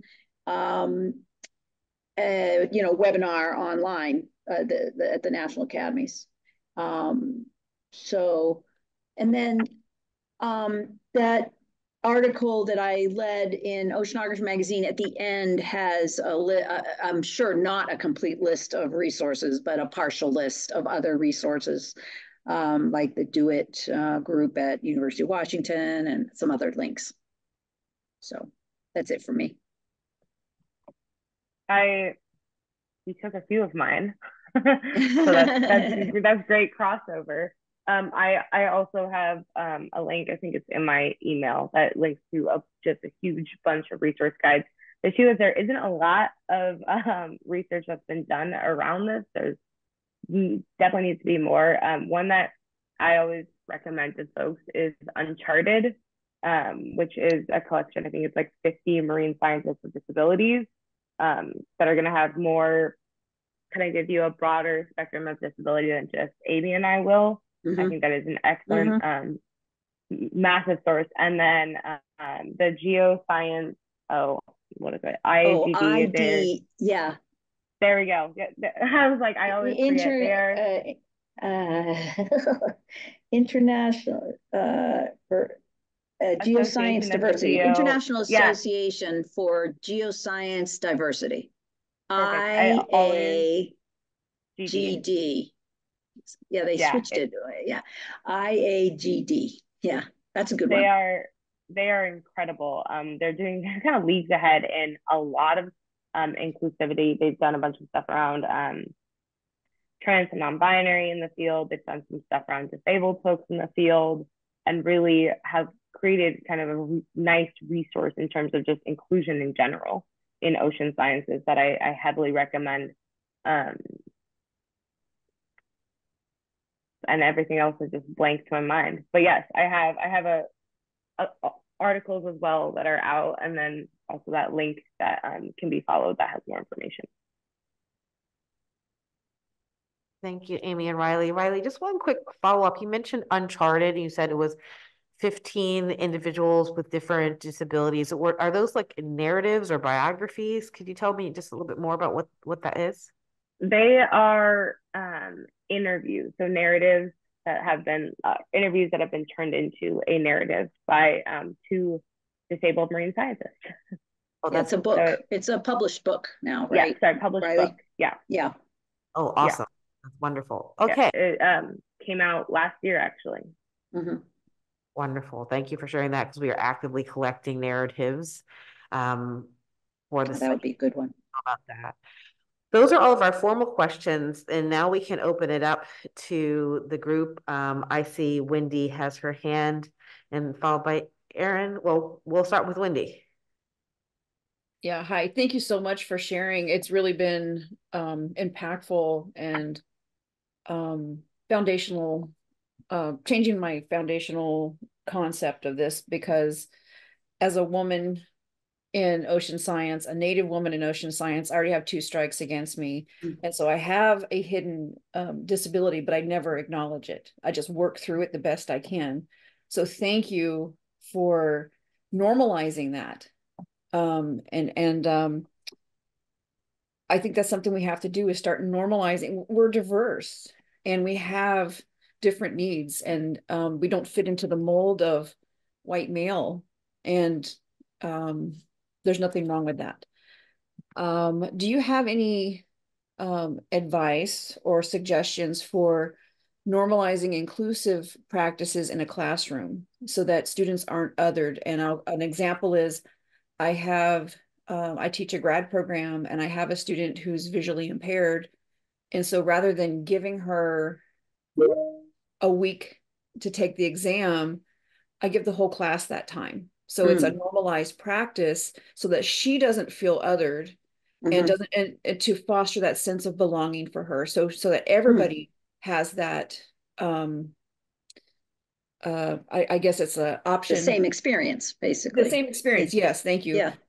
Do you have any other recommendations for things that can be done to normalize these practices, because they're important for that sense of belonging?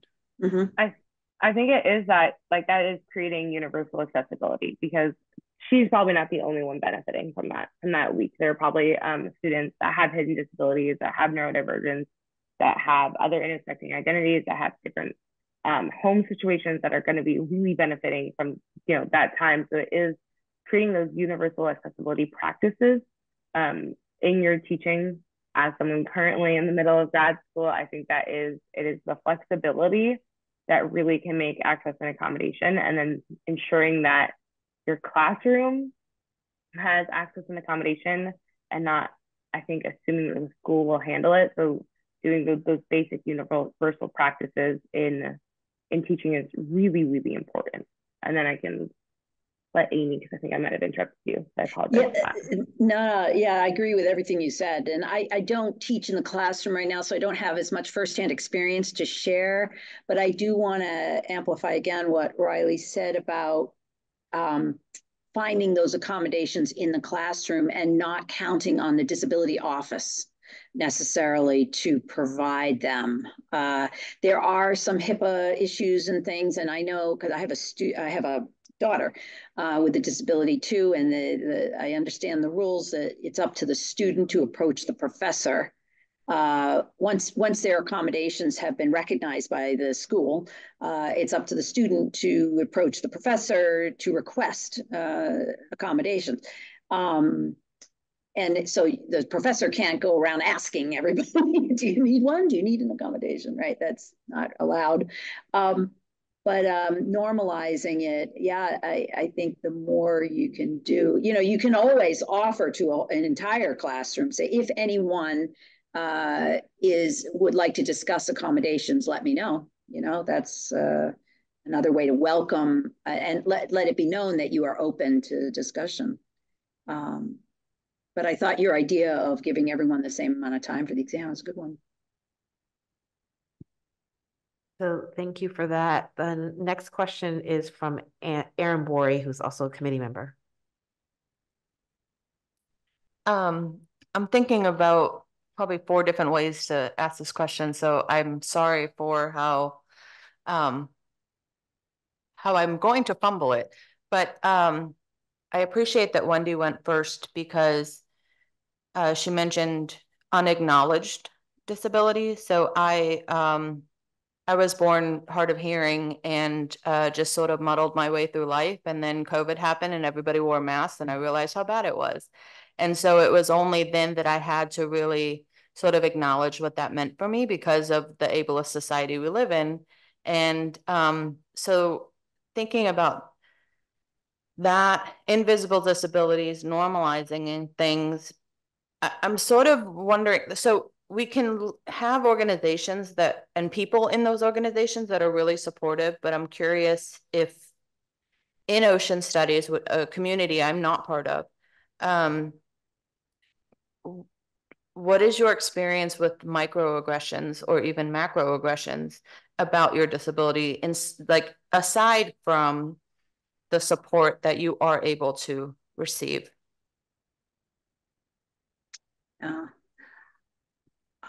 Sometimes I think I'm somewhat oblivious to it. There may be some, or the whispered conversations or whatever, that I haven't been aware of. And then there have been some people have made some stupid jokes and things like that. But small number, you know, I've been very fortunate. I do think sometimes I am left out of certain discussions. I have wondered over the years whether people are afraid to drop into my office and talk science, maybe about a topic that maybe is not my topic specifically, because it almost always involves a graphic.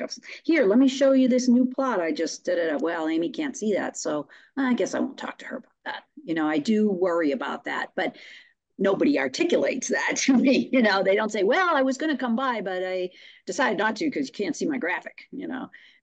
So I think it's subtle, but I think I have been excluded in these subtle ways. But I just, to overcome that, I just keep doing my thing, you know, and reaching out to people I want to talk to. Yeah, no, macro, I don't know if you noticed my smile. It wasn't one of like joy. I think there are quite a few, and that left out of discussion thing I know happens for sure. Mm-hmm. There's been quite a few times it's been like alluded to or been like, oh, we chatted about this. I know when we were talking about getting an accessible boat, I have there's two advisors in our lab, and it really was a conversation where someone was like, yeah, have you ever seen anyone like Riley? And they were like, no, I've never seen anyone like Riley in this field. And it was like, okay, yeah, that makes sense. So I think it is those kind of conversations also of, you know, like the dropping by, or I think I've definitely been left out of field work. I've been left out of a lot of opportunities, and I wasn't privy to those conversations that happened until maybe after, or assumption based, of being like, okay, not being taken on this research cruise and not being taken out in the field a few times is starting to feel less like my science is being questioned and more like my abilities are being questioned. And so I think those conversations happen. And then yeah, there's always the microaggressions, I think, that come along with most marginalized identities. So, you know, the ill-timed jokes and everything. I think everyone here, or at least most folks, know the death by 1,000 cuts that microaggressions can be. So I think we will always going to have those experiences, unfortunately. Thank you. We have some more time, but we definitely have some great questions in the queue here, including one that's in the chat, which I'll read later. But we'll next go to George Matsumoto, who is another committee member. Thank you very much. There. Thank you very much. George Matsumoto, I use he, him pronouns, Japanese American male with gray hair, wearing a Hawaiian shirt and sitting at a table with 10 other people. Thank you. Fine. I had a question that is actually very similar to Karen Romano Young's online, and this has to deal with the idea that you are the one, as you mentioned during your overview, the role model, the only one like you in the field. And my question was, do you feel put upon or burdened by the perceived need to help others? And Karen Romano Young phrased it much better, and she says, do you feel unfairly burdened with the need to advocate for and represent people with disabilities in the field? And if so, or even if not, how can storytellers and science communicators working to help diversify the next generation of ocean science best behave in order to respect and not add to that burden while providing support and mirrors to current students? That is a fantastic question. I'm going to let Amy take it first, because I think our answers might be slightly different. I guess my answer is yes and no. Yes, I do a lot of that work. Do I feel it's a burden? Yes and no. I know that I do it and my colleagues don't do it, don't need to. They're not in my identity, so they wouldn't do it anyway. But I have a very strong feeling of obligation to do it, though, because I remember so vividly my own experience emerging into the disability community and seeing nobody there, and the fear that brought on, and the uncertainty in my future. I'm just determined for other young early career researchers in those shoes, you know, to not experience the same thing. Yes, and I'm again maybe I'm a little bit fortunate here.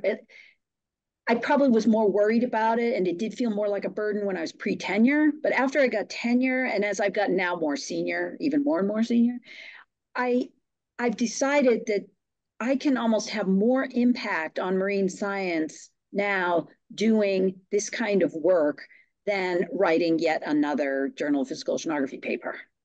And in my, you know, we're evaluated every year. I don't have any more promotions to go through, so I'm in a very comfortable position to do this. And the institution here does recognize the value of it. I'm not penalized for it, really. So it's a conscious choice for me at this point to spend a fair fraction of my time doing this to try to ease the way for the next generation. But it could be, yeah, I'll just say, but that is from the perspective of someone who has tenure and is very senior. Okay. And I totally recognize that for early career researchers, could totally different perspective. Could be. I think typically, yes. I don't know that I'm the one that's going to have that answer. I think a lot of early career disabled scientists are going to feel burdened. They're going to feel yes. exhausted, and it's very scary to do that. I am lucky in a way in that I've been disabled my entire life, but I don't know that I've ever felt that burden, and I might just be spicy enough that that burden's never been a thing for me, because I think I have been very vocal, and it's been a huge part. And I was very lucky to be raised around disabled elders. I don't think burden is the word I would ever use.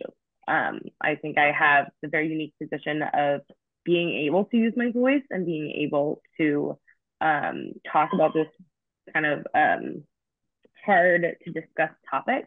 So it's never been a burden, but it is definitely the fear. I don't have tenure. There are hopefully many raises in my future. So I think there is the fear of being penalized. So I think it's the bigger fear that no one's going to be talking about this and nothing is going to be done kind of eclipses the fear of penalization or the fear of consequences. Because the bigger consequence is there will be no one like me after this. There will be no one like Amy. There will be less and less disabled folks in the field if we don't speak up. So it's not a burden. It's not necessarily a privilege, but it's definitely the fear that things don't get better makes it a whole lot easier to speak up, I think. And then I think Karen had a second, George and Karen had a second part to their question, if someone could remind me what that was. Yours mostly with how can science communicators help convey the message that you're trying to get across to future students? And can it be done, how best to do it respectfully without imposing more commitments and so responsibility or obligations on the tool? Yeah.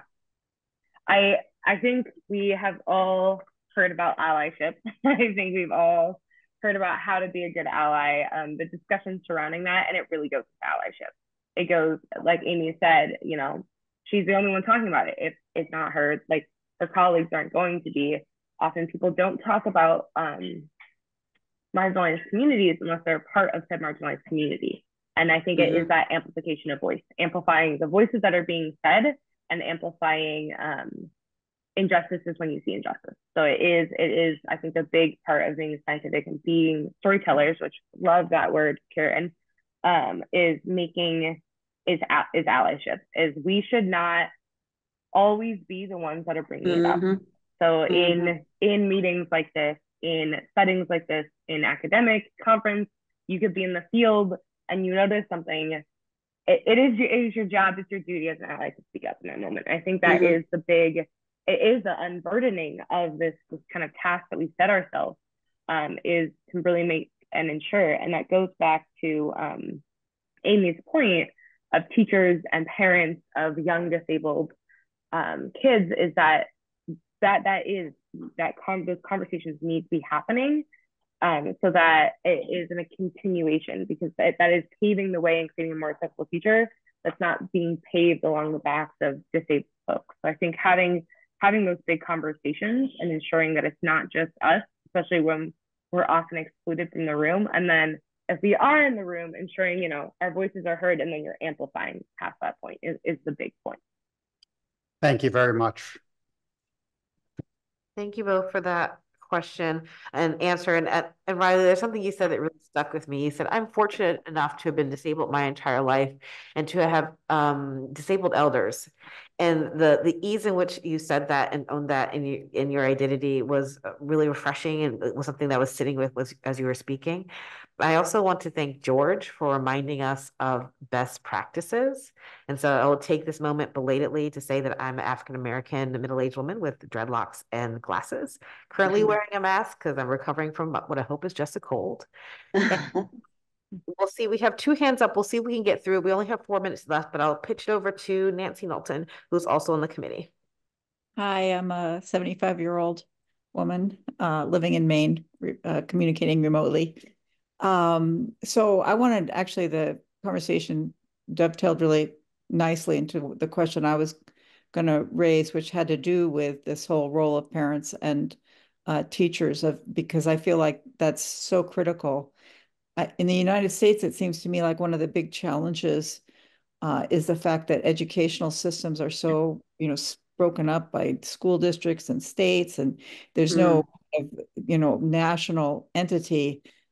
I don't know anything about the resources that are available to parents and teachers that would help address this problem, and whether there would be a way for, in particular, for marine science to be featured in any kind of, you resources that are available to encourage parents and teachers to encourage their students to think about all possible pathways in life, including marine science. Do you have any suggestions of a way into that very disarticulated community, at least from the teachers? I don't know. Maybe the parents are more, organized.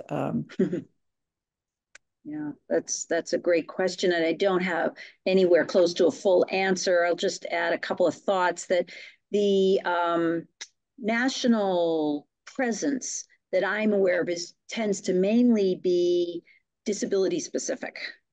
For example, there are several national societies, associations for the blind. National Federation of the Blind is the largest one, and they have many resources for teachers and parents and families available. And in fact, for several years, they've had a STEM focus as well. And other than that, across the board, yeah, I think parents usually seek out disability specific information. I'm trying with, I have affiliation with Perkins School for the Blind. In fact, tomorrow we have a group of students coming here to be introduced to marine science with hands-on accessible activities. So we do it every year. But that's a very one-off thing. I also have a website. I'm trying to reach out and make the field visible. So pun not intended. To as many as possible who might not consider marine science as a pathway for them. But but Riley may have more resource ideas. That actually was exactly what I was going to say. So that works perfectly, because I know we're getting very short on time, but it is very disability specific. There isn't really a national organization that I know of that's doing that type of work, especially around marine bio. It tends to be like, this is Little People of America committee or like organization and conference, and that is the organization that parents and teachers tend to go to. So it typically is disability specific. So I don't know if there is a national movement or a like entity that's doing that work. The closest thing might be that GD, IAGD, because that is across diversity, across disability, really. So that, and they do, most of the people on the list that I see are professors, actually undergraduate professors teaching geology, I think, and working on field work accessibility for mobility impaired mainly. That's been their focus that I can see. Geology is kind of a decade ahead of the work. Yeah, I agree. So we're doing our best to catch up on the rest of the ocean sciences. Yep.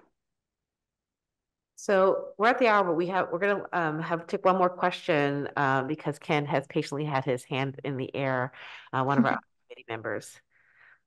Yeah, I'm just going to take 20 seconds and say 72 years old on virtually. And I think your presentation and your presence here really inspires me to ensure that we give voice in an effective way to what you shared about having your voices heard in our reports. I want to thank you for being who you are and for sharing with us. Oh, thank you. That's good news. Thank you for sharing.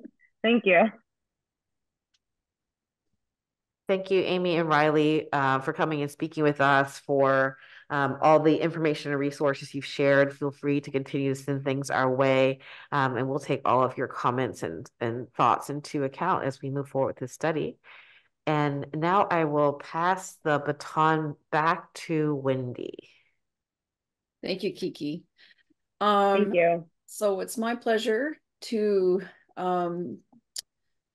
host our speakers for the Indigenous and Native communities, Sarah Aarons and Melissa or Misty Peacock.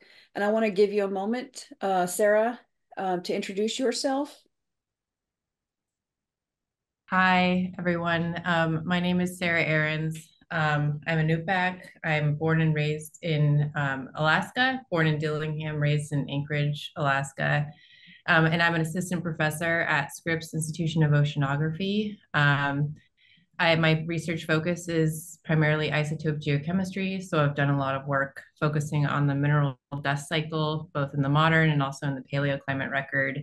And our lab group has recently started working on non-traditional stable isotopes in the ocean, so looking at seawater and marine sediments. So I'm happy to be here today, and thanks for having me. Thank you. It's always good to see another Alaska Native woman. And then I'll give Misty Peacock. Would you like to introduce yourself? Hi, hello. My name is Misty Peacock. I am non-native. I'm a Caucasian woman, and I am the director of the Salish Sea Research Center at Northwest Indian College. I do want to take a moment and acknowledge the fact that I live and work in the traditional lands of the Laktamish people.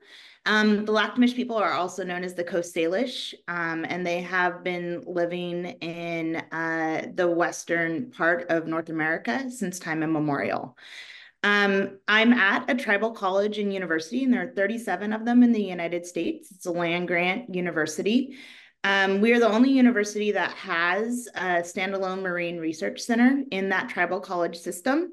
And the work that we do is on food security and data sovereignty. Specifically, my background is in harmful algae and biotoxins in seafood. And so the work that we do is really focused on community input and touches a lot of things that are really important to the Indigenous communities in Western Washington, including climate change, resources management, as well as climate and environmental justice impacts. Thank you so much for inviting me here today. Yep. Thank you both for introducing yourselves. And I know you have been sent questions, and we'll start off discussing, have you experienced any challenges, barriers, or supports in your pursuit of this career?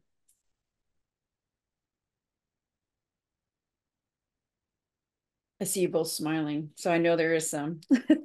Sarah, do you want to start? Sure, I can start. Yeah, so I think, yeah, coming from Alaska, Anchorage is a pretty large city, but yeah, going to undergrad out of state and like the culture shock that was associated with that was a challenge. And yeah, being away from like family support networks was a big change and a big difference. So I had a couple things happen like during grad school, including like having a parent diagnosed with a fatal disease. And at the time when I was in grad school, taking a leave of absence like wasn't something that was very common or like looked upon in a positive way.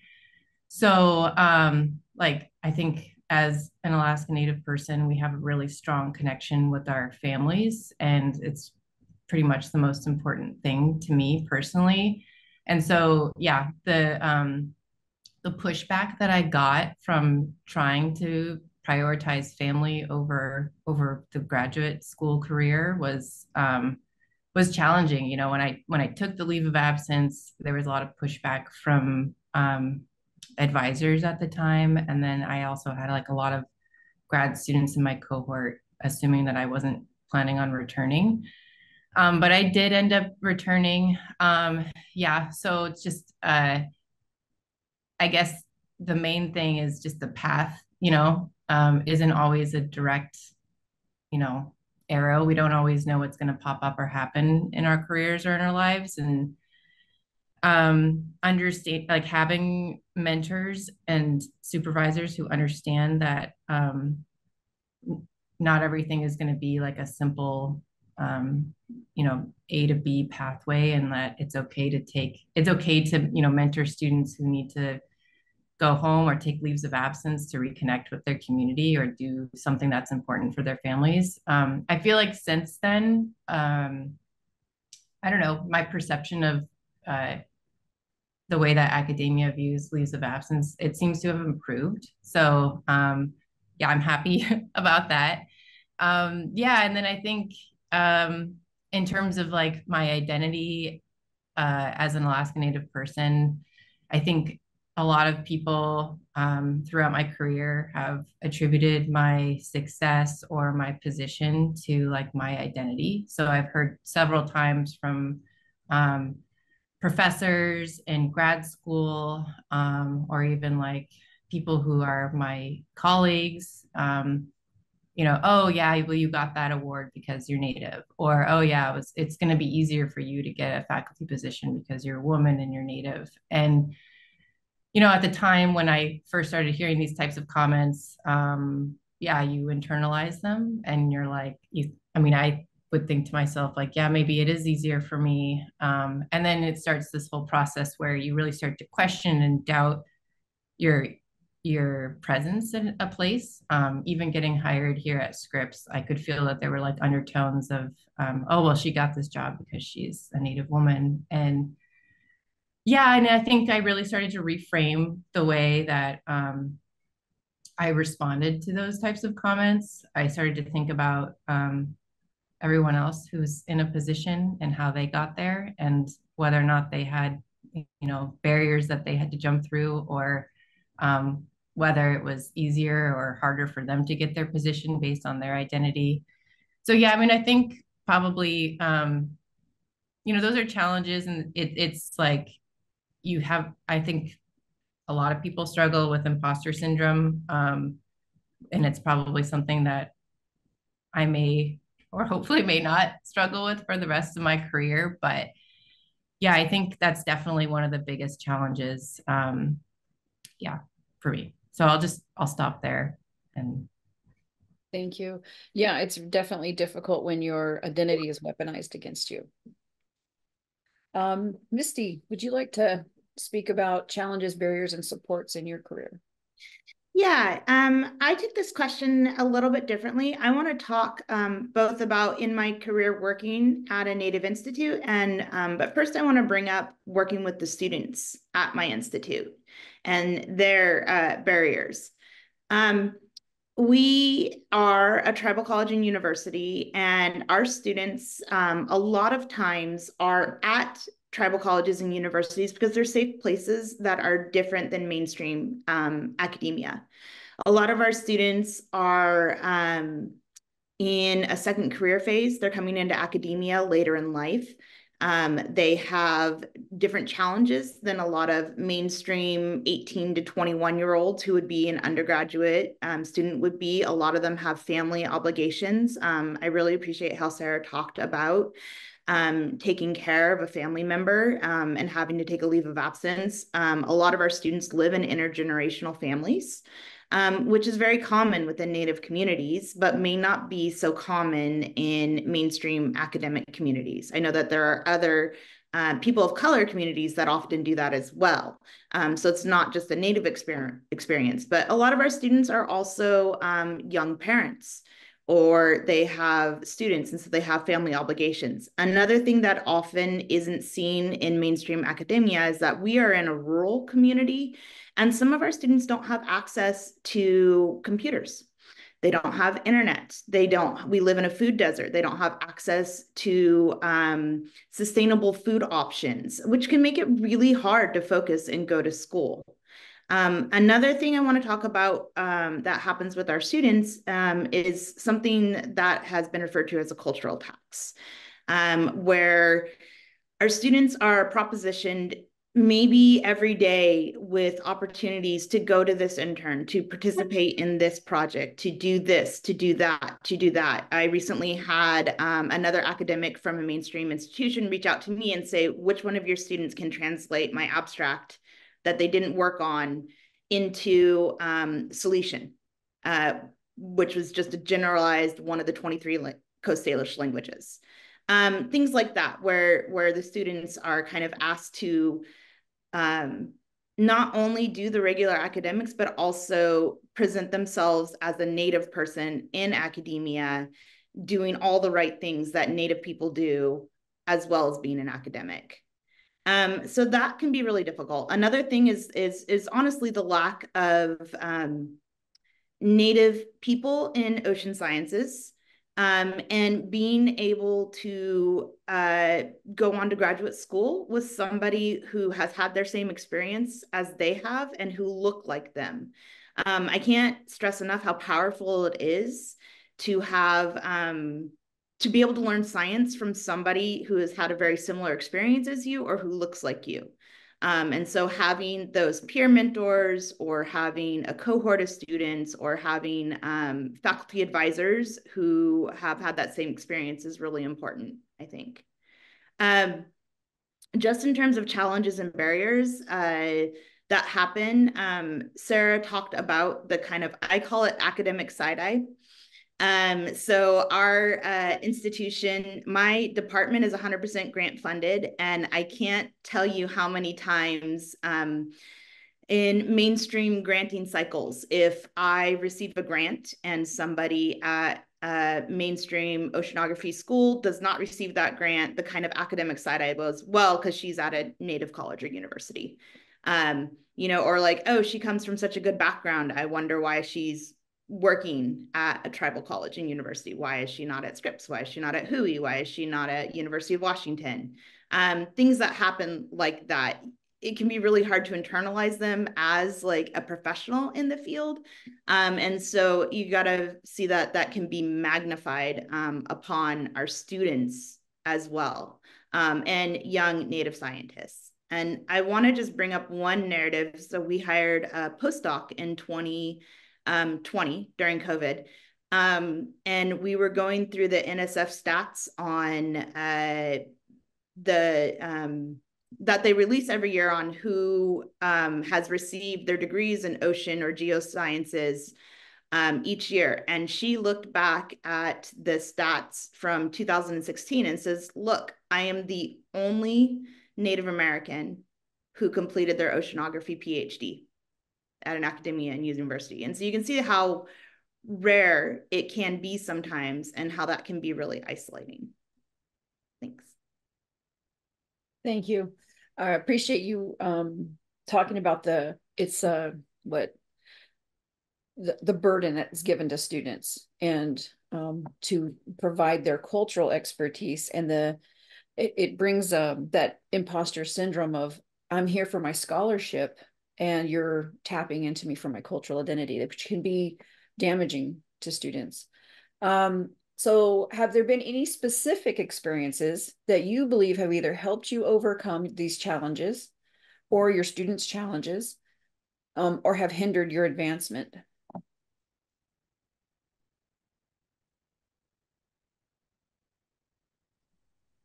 I guess I'll go first again. Yeah, so everything I'm gonna bring up is mostly like personal to me. So yeah, I mean, I think when I was going through all those challenges in grad school, yeah, you question whether, you know, you have what it takes in order to like finish the PhD, or you have the ability to continue in academia. Because yeah, it's like I'm prioritizing family over my career at this point. And so is this gonna, you know, is this like the kiss of death for the future? You know, people always say like, oh, don't do that because it'll like disqualify you from academic jobs in the future. So I think when things really started to change for me was when I met the first like Native American geoscientist besides myself, with, you know, who was an assistant professor, Kathleen Johnson at UC Irvine. So she was like the first other Native geoscientists that I met. And yeah, it was through this summer program that she had started, funded by NSF, the American Indian Summer Institute in Earth System Science. And basically, yeah, so meeting her and like our instant connection and our ability to, yeah, I just felt like I knew her already, and everything that I shared with her, she understood because she had a lot of similar experiences. And like mentoring students who came from reservations or like really small communities in Alaska, and like through conversations with them, you know, finding out that we all had like shared common values, and like not feeling like I was such an outsider or like alone in the field was like really valuable for me. And then like after that, I became more plugged in with the ACEs community and like meeting people, not necessarily like in geoscience, but in biology and chemistry, who, yeah, it's like you don't even, it's like you instant trust, not the ability to like share things with people who are also in academia, but there's not a judgment that is passed when you share personal information or a weakness or, you know, a struggle that you're experiencing. Just being able to be around other people who I felt like understood me on a level that I wouldn't necessarily share with like my grad student cohort members. So yeah, I think finding Native communities in academia, in geoscience, I think was like the point where things started to change a lot for me. I started to see how, well, if she could do that, if she became an assistant professor and, you know, had a similar background and experience that I did, then I think I could probably do it. And so it kind of gave me, I feel like it gave me the strength to keep pushing and trying and like applying for things. Yeah. So, and then like the sense of, I don't want to say gratification, but just, yeah, like the feeling that I got from mentoring other Native students, it took away from all the negative things that can pop up in academia. Like I brought up earlier, like the academic, I really like that term academic side eye. I've never heard it before, but I'm gonna start using it now. It makes all that stuff, I guess, worth it. Yeah. So I'll stop there. Thank you. Misty? Yeah, I can't stress enough, not as a Native person, but as a female in science, how important it was to have female mentors in my life who helped me with my career, who had experiences as me. I was a mother when I was a graduate student, so being able to work with mothers like that.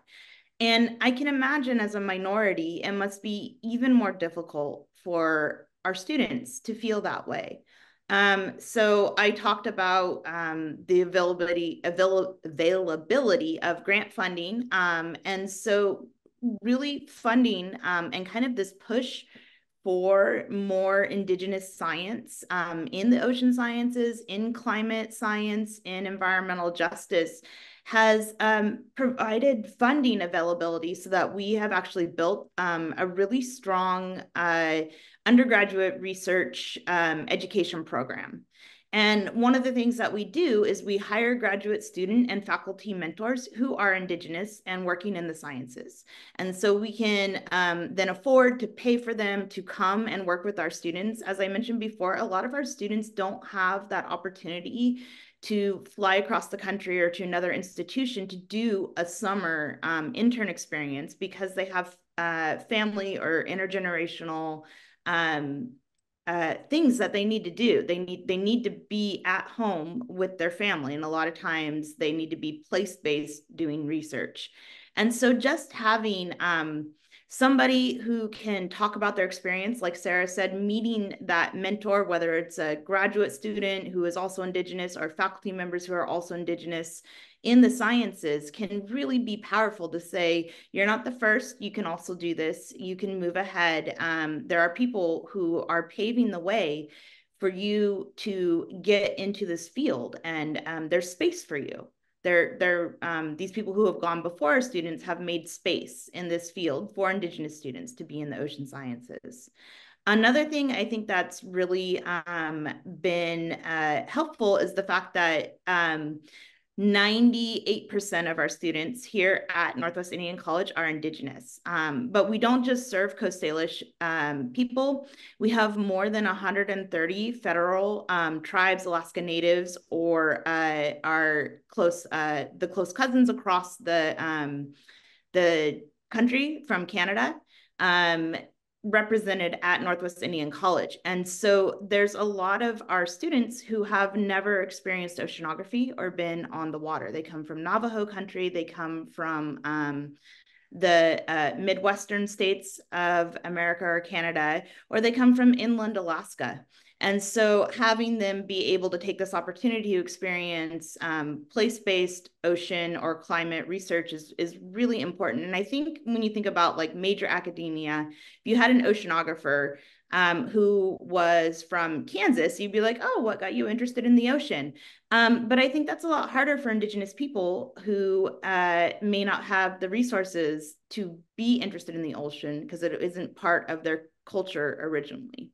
So I think that's really been beneficial. Thank you.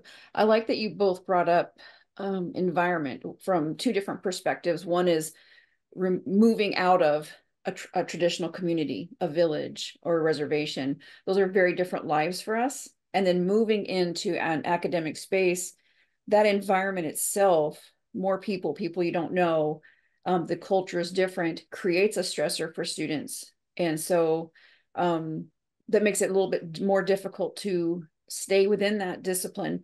And then Misty, you talked about how you guys have created at Northwest Indian College a safe space for students to explore these different sciences, still grounded in their cultural identity.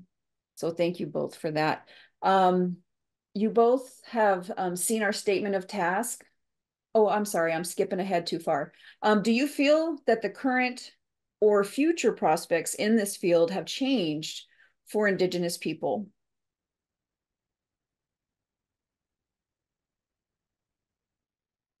I can go first, Sarah, this time. I want to say yes. So I have been here for 7 years.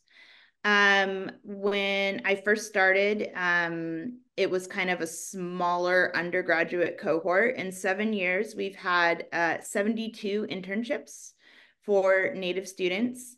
And of those 72, almost 30% of them have gone on into the field of environmental science. And I think one of the things that has changed over that last 7 years is really a lot of the federal granting agencies and a lot of the federal agencies putting specifically into their priorities statements of inclusivity, diversity, climate justice, environmental justice, and specifically calling out Native communities as wanting to increase that. I think that there's also been, at least in Western Washington where I am, this movement towards the workforce in ocean sciences being science itself.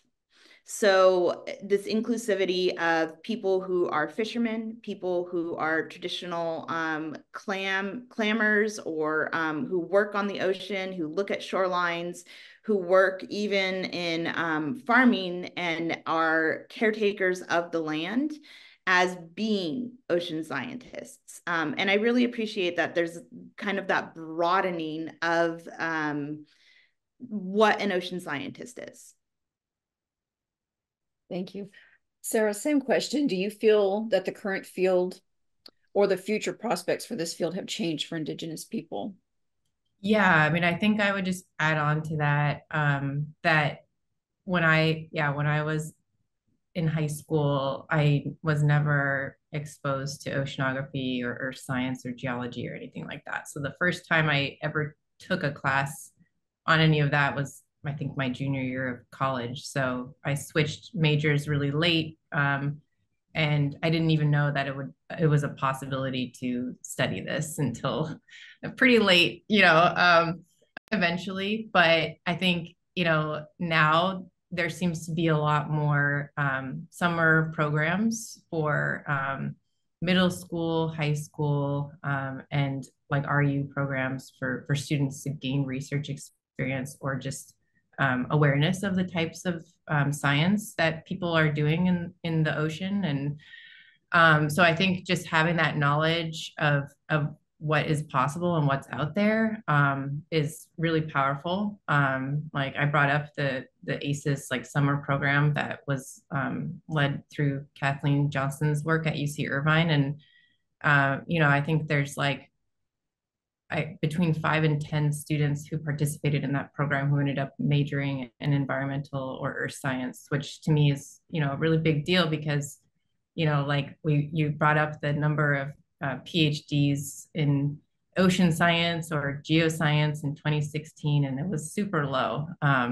Yeah, 1 for ocean science, and I think maybe 1 or 2 for geosciences, and I think I was one of them. So yeah, I mean, I think having more of these experiences and funding through agencies like NSF funding opportunities has been really powerful. There's already programs that exist, like in Alaska, for example, Alaska Native Science and Engineering Program, which is basically designed to increase the number of Alaska Native engineers and scientists. And it's like a mentorship program that starts in middle school and it goes all the way through a PhD program. So I've been really like encouraging colleagues to get involved in presenting their research to ANSEP summer school students, because that way you're not really reinventing the wheel. You're not starting from ground zero and trying to reach out to communities and rather you're really just like plugging into a program that is already well-oiled and is working really well to mentor Native students. Yeah, and then I would say that in terms of getting into undergrad or graduate school, one thing that I've noticed over the past like 5 years since I've been at Scripps is people have started to look at applicants' files differently. So I think, previously people were really focused on GPA and test scores. And now I think people are realizing that there's a lot more to a person or an individual than grades and their ability to perform well on a test. So looking at a person more like holistically and finding out more about their experiences, their life experiences, things that challenges that they've been through. And I think people are starting to realize that GPA and test scores are not going to, they don't necessarily dictate how well a person is going to do in a PhD program or what type of scientist they're going to be. It's actually like the resiliency that they have, their ability to bounce back from personal challenges or professional challenges, and to keep pushing through those experiences is what really matters. And it's been really nice, I think, for me to see that happening, because I think we're ultimately going to end up with a more diverse group of scientists when we look at applications that way. Thank you for that. Yeah, building on that a little bit, 40% of Alaska Natives are dyslexic. So asking them to perform on a written test like that is just automatically they're gonna have lower scores. So finding alternate ways to bring people into programs and support them is really important. Thank you for talking about that. So now to the statement of task.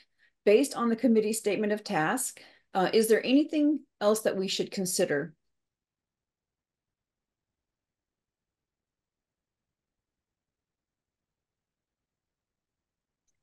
Hey, Wendy. I'll go first again. So I've been involved in quite a few of these kind of statement of tasks, like what can you add anything to this? What do you think of this? And one of the things, I think it's great. I think that the governments and academia are going in the right direction in increasing inclusivity and being part of this. I do want to point out that a lot of times there's still that cultural task. where they will say, okay, well, we're going to hire an Indigenous person so that they can help us design this. We're going to ask the Indigenous community to help us do this. And working in Indigenous communities is not always a straight pathway. There's a lot of speed is built or trust is built at like, you know, sorry, I've forgotten the statement, but essentially a lot of times communities need to be able to trust the people that they're working with. And a lot of times academia or federal governments want to go at a speed that is not approachable or appropriate to that nation. Also, I mentioned like here at Northwest Indian College is we have 130 different nations that are represented. And so it's not just a one size shoe fits all. And so I can see it from both sides where it can be really kind of this disjointed gain in terms of including diversity and equity within people, and just understanding that it's not going to be like a one and done. It's going to be a living document that will continue to need to change and be worked on. Thank you. Yeah, I appreciate Missy's comments about the need for time for building trusting relationships and relationships that are equal. And I think I'll just add to that in saying that anytime, you know, colleagues approach me about working with Indigenous communities in the Arctic on science related topics, specifically like climate change related work, I always kind of ask them first off, you know, what do you know about Yupik people, or what do you know about Inupiaq people, like the history or yeah, the history of colonialism there. And a lot of times people are like not aware of any of that. And so I think one of the most important things is knowing some information about communities or people before you try to actively engage with them, because knowing some information about, yeah, things that communities have experienced. I'm going to just like focus on Alaska, for example. So things like, yeah, forced removal from villages, and generations of people being sent to boarding schools, for example. There's like a history of like trauma that exists there, and so there tends to be in a lot of communities a mistrust of people who are affiliated with the government or in academia.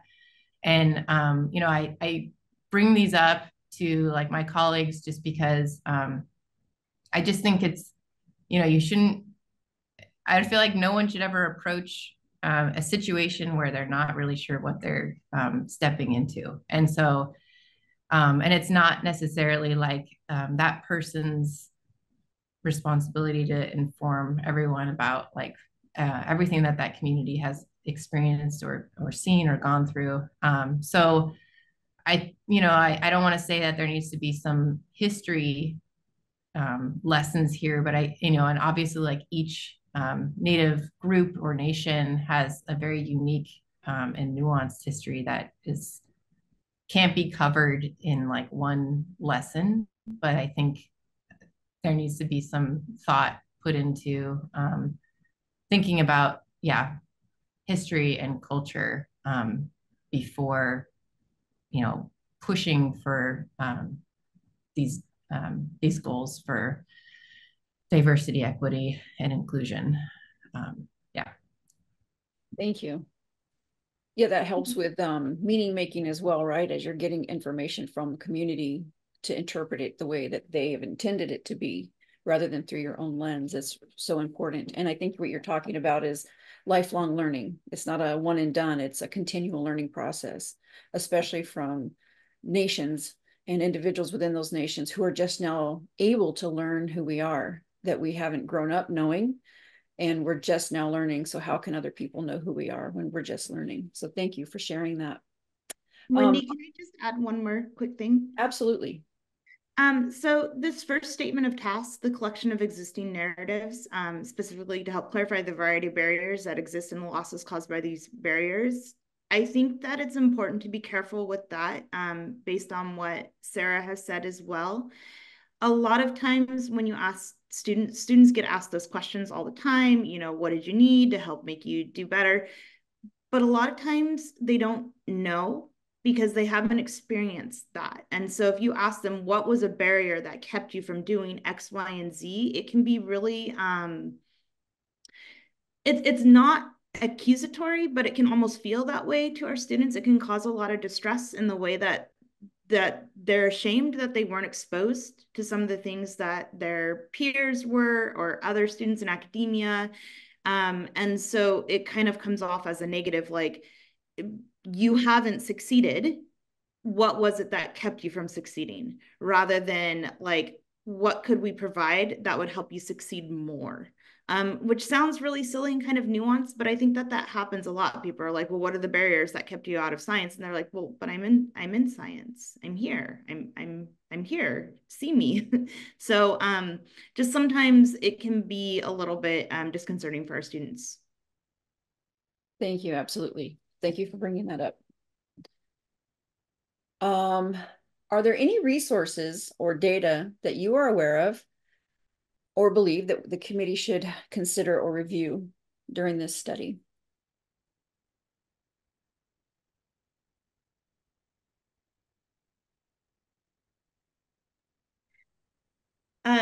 One thing that I think review committees such as this might miss is the fact, at least in Western Washington, which is where my experience is, that a lot of the different communities have their own kind of climate resiliency, ocean sciences, environmental justice plans.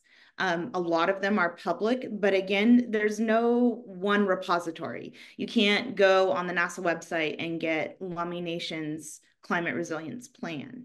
But you can go to the Lummi Nation website, and that plan is available that talks about the important factors. It includes environmental justice and how their student pathways, et cetera. And so I think that sometimes, because it's not all in one place, because Indigenous people are not one group of people, they're sovereign nations, that a lot of that information is available and can be missed.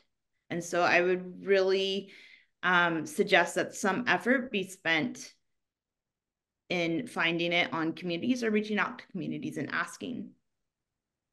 Thank you. That's a great point. Thank you so much. Sarah, is there any data or resources that we should be considering? Yeah, I mean, I brought up ANSEP and also ACES. It's AISIESS. And because it was funded through NSF, you know, I think, yeah, every year there was like a screening questionnaire that students filled out before the camp started. It was a 2-week residential summer program. And then after the 2 weeks, they would fill it out again. And so we were able to see like how their perceptions about what they knew about the earth as a system changed throughout the course of the 2-week program. And then there were follow-up questionnaires, so tracking the students, I guess, attrition, you know, through time.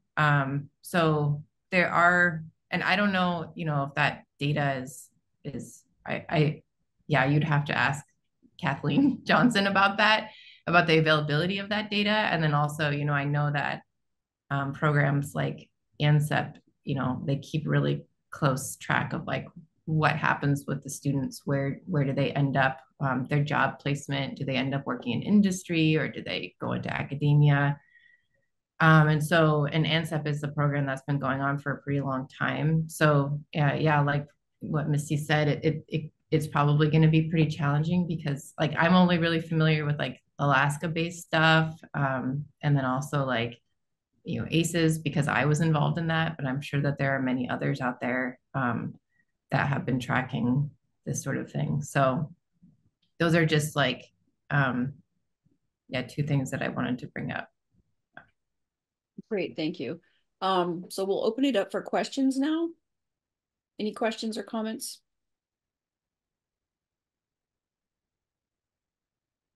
Paul, go ahead.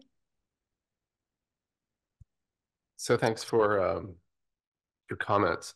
I'm wondering if, you know, sort of the speed of that science moves is sort of at odds with the need to, you know, really develop these relationships and partnerships that are necessary to be working with Indigenous communities. And it seems like since we're being asked for things, for suggestions on how to dismantle barriers, it seems like maybe one thing that might be worth proposing is that, you know, NSF does set aside some money that, you know, can fund the development of these relationships so that, you know, we don't have people who have a 3-year grant that are just trying to, like, you know, go in quickly, get the work done, and, you know, ignore the relationship building that's necessary to be successful. And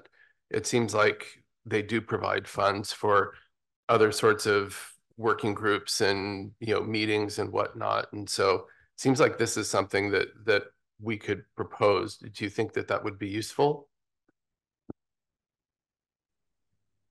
I'm in favor of, yeah, that suggestion. I mean, I think like I'm most familiar with the Navigating the New Arctic program through NSF, just because, yeah, I had a lot of colleagues here at Scripps talk to me about it, about, you know, asking me to put them in touch with communities. And yeah, I mean, I think, you know, the nature of the way that like science, academic science works, and Indigenous science and what Indigenous communities care about, they're different. So like here at this academic institution, when my file is reviewed, they're, you know, counting papers and grants, and you know, they look at the other stuff that I'm doing, but like I would say by far, you know, papers and grants are more heavily weighted, whereas like so yeah, a publication all wrapped up in a tidy bow. Whereas like an Indigenous community, like if you're doing a project there, you know, they're not necessarily going to care about whether you publish a paper in Nature Climate Change or anything. You know, they're going to care more about like real tangible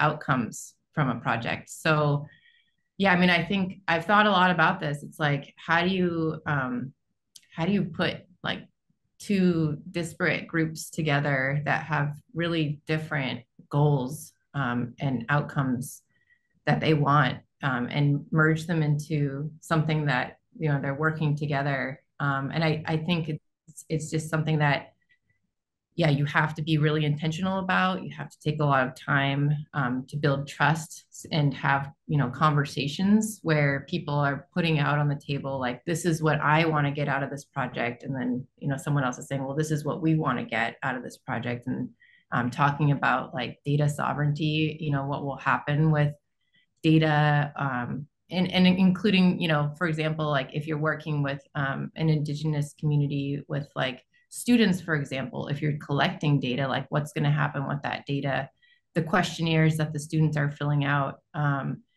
Yeah, it's all important stuff that has to get figured out beforehand. And I know that people had complained to the Navigating the New Arctic program about the stress that had been put on communities. You know, people were like, Native communities were inundated with requests to collaborate. And they, you know, here at Scripps, I get this 9-month salary, but, you know, like an Indigenous person in Unalakleet, for example, like they're not getting paid by Scripps to like brainstorm on ideas. And so, you know, NNA, I listened, and they had, I don't know if they still have it, but they had a planning grant available. So basically a grant that was designed to bring together people for brainstorming on stuff like this. So yeah, I think that that's really important. And I'm seeing NSF starting to do that a lot more. And yeah, I'm in favor of it. 1000% yes. As Sarah said, I am a non-native. I work in a Native community, and I get asked at least once a week and probably sometimes once a day to be part of a project. And a lot of times it's not intentional. It's a cold call. We want to they're not saying it, but they want to increase their chances that they will get funded. Please be part of this. You don't have to do anything. You don't have to do anything. And as Sarah said, my institution doesn't care if I ever write a paper. They care that I'm helping the students, that I'm helping the community, that I'm working with them. We don't have a tenure track system at our institution. Most tribal colleges and universities do not. We're on one-year contracts. It's very, very different, but it doesn't mean that it's a lesser academia, right? That's that like academic side eye. Ooh, that means that, you know, we're all professors. We all have PhDs. We're choosing to work in this community.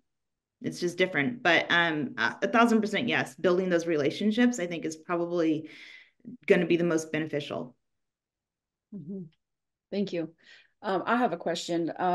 Talk a little bit building on what you were talking about, that extractive or transactional relationships. And Sarah, you talked earlier, I think, about getting to know the communities. How do we, the ethics around using traditional knowledge, because we have rich histories, long histories, thousands of years of history of our coastal ecosystems, and which can help our modern day science, right? Enrich the history of that space. How do we use that for the good of the community and not for extraction, right? And not for misrepresentation. There's ethics around doing that, but about using traditional knowledges. What are your thoughts on that? I would just say that, you know, I've seen examples of it where there's been a lot of co-development of research ideas and questions that have incorporated Indigenous knowledge into the framework of it. And so, but the outcomes of the research that I've seen are going to be directly impactful to the Indigenous community that it's relevant to, if that makes sense. And so, so yeah, I don't want to like, yeah, I've seen like proposals that have specifically talked about an Indigenous community is aware of this phenomenon happening in their community, you know, related to sea ice extent and wind direction. And we're, you know, planning on measuring X, Y, and Z using sensors. And the idea here is to have better prediction for when sea ice is going to thaw or disintegrate, which would be a benefit to the Native community because they can have some idea of when sea ice will be susceptible to thawing and unsafe for using as a platform for hunting. So that would be like an example of a way that, you know, Indigenous knowledge was, you know, incorporated into the framework of like the question design. And then, but the outcome of the research is not just like a paper that's going to be published about the sensor data from, you know, water at different depths, but also there's going to be some benefit to the community because they'll know like, okay, when the wind is blowing in this particular direction, we're going to have like upwelling or whatever that's going to destabilize sea ice. So yeah, sorry, that was kind of a meandering answer, but I think like anytime that Indigenous knowledge is utilized, I feel like there has to be, or there should be a tangible benefit and outcome for the community that's sharing that information. And, you know, I've also seen instances where Indigenous people are included as co-authors on papers. And yeah, I mean, I don't know how much that is beneficial to them, you know, because like a lot of places, I don't know, like, I don't know that my family particularly cares about the papers that I published, for example, but yeah, I mean, I think that that's definitely a nice way to attribute input, yeah, to people and individuals. Thank you. I think it's really important also to acknowledge the fact that as a researcher coming into a community, it's not your choice whether they share that traditional or family knowledge. And so one of the things that we do is really focus on data sovereignty, and traditional knowledge is usually a group of a community's ecological knowledge. And then there's also family knowledge that may be very personal to the family. And I've had other academics ask me, well, what if you need this to be able to do X, Y, and Z? What if that will help the story? And you're like, you just don't get it. Like, if they don't want to share it, then you don't get to have access to it. And it's as simple as that. And I think that can be hard for a lot of people with this push to include Indigenous knowledge or family knowledge into science, because it is extremely beneficial if you have, generations of stories about sea ice or about a specific fish or anything related to ocean sciences. It can be really helpful in understanding kind of these long-term changes that happen. But sometimes you just don't have access to it if people don't want to provide it. And so I really like Sarah's thought that it would be beneficial to the community and to the community members, and then also being able to tell other scientists, them's the breaks. Data sovereignty is for the individual and for the community. So. Great, thank you. Are there any other questions?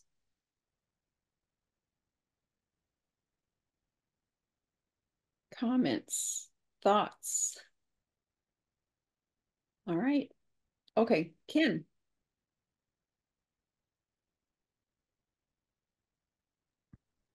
You may have asked this already, Wendy, to Sarah and to Misty, but do either of you have any suggestions of model projects where things went really well, which you've come across or you were involved with, that the committee could benefit from? Whether it's a good relationship was built or showed the effectiveness of some best practice that was done with Native American communities, anything that you could share with us, doesn't have to be today, so that we could include it in our report and as an exemplar of how things could be done best. You don't have to answer that now, but it would be great if you could share anything like that ultimately. Dr. Marco Hatch's and Swinomish Nation's study on clam gardens. And so there are, I think, 3 papers that have just come out in the past 2 years, maybe, about that. And so it's reincorporating ecological knowledge about where clam gardens were built and how communities use them to increase clam harvests, how those communities cared for those clams so that the clams came back each year and fed their nations. And it is a good example of working with natives in Canada and along the Pacific Northwest and kind of spanning that political boundary lines. Great, thank you. Thank you both.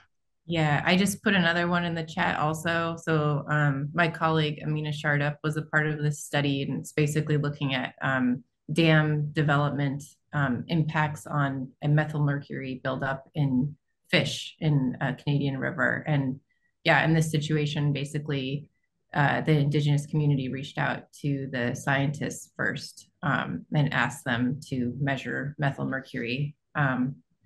With this, they had already formed the research question themselves. So yeah, I put it in the chat. Thank you. Thank you. Kiki. Sarah and Misty, thank you so much for all that you've shared so far. My question is digging into something that both of you have raised several times, that the Native and Indigenous communities, nations that are in the US and in US territories are many and plural and separate and different. And our charge makes a stab at recognizing that difference with 4 different terms. But when we get into the actual writing of the study itself, I worry as to how we can show progress in making those differences explicit and real, while also making them tractable to discuss and deal with in the context of this very broad sweeping study. And I'm wondering if you have thoughts on how we could in practice discuss this that shows that indeed we're thinking about it and we're trying to further how this is being handled, while also not trying to like try to tackle it all and try to figure it, because I don't think we will be able to do it everyone individual justice. Like, what would be a benchmark, a real benchmark of progress that says this report did it better than the other ones?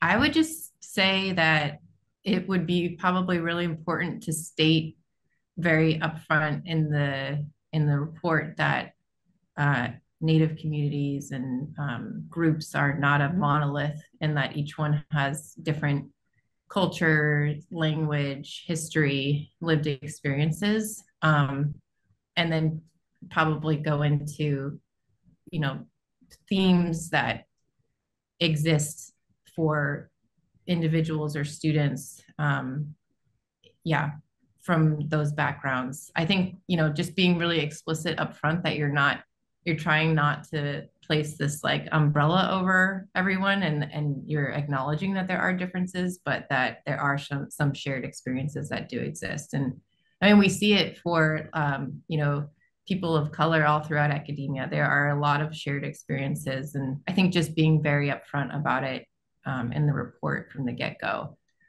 Because I think if you try to go into the details of like what one community or group experiences versus another, it would be like a 1,000-page report. So that would be my suggestion. I agree. I think one of the things that are missing from some of those reports is kind of like assumed that there might be differences, but just the explicit statement that, you know, this is in no way representative of an entire demographic of people, that, you know, include sovereignty and acknowledgement that there's many, many different communities. Can I follow up on that? Would it be helpful if we had an appendix, for example, that listed all the tribes, nations, people recognized or unrecognized that view themselves as coastal people, to just literally have a list of their names of those groups? Or I know that maps are difficult, but with something like that where we at least have the names of them, if we cannot ascribe their histories, as a place where people would start, would that resonate well, or would that seem somehow performative or yeah, I have a thought in that direction. I just want to get your thoughts on it.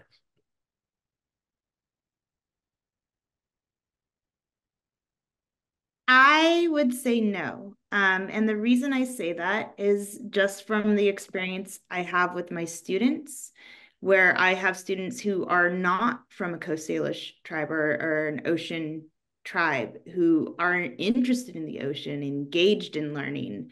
And I worry that it's another barrier. Yeah, I agree. I think, like, you know, I was thinking about interior Alaska folks who may be interested in the ocean, but, you know, yeah, and then seeing the appendix and not seeing their native affiliation or tribal affiliation listed. Yeah, that would be kind of what I'm leaning toward. Thank you. I really appreciate that feedback. All right. Well, thank you both so much for joining us. We really appreciate your time and your knowledge and your willingness to talk to us today. So thank you so much. Thank you. Thank you, Wendy. And thanks to all our speakers today, Manson, Paxton, Amy, Riley, Misty, and Sarah. You guys have really enriched our discussions. We really appreciate it. And thanks to our moderators, Wendy and Kiki. I do want to end with something we should have started with, and that is a land acknowledgement. So Safa, do you want to put it on the screen? So we acknowledge that we gather on the traditional land of the Ahashiman and the Tongva peoples, past and present, and honor with gratitude the land itself and the people who have stewarded it through the generations.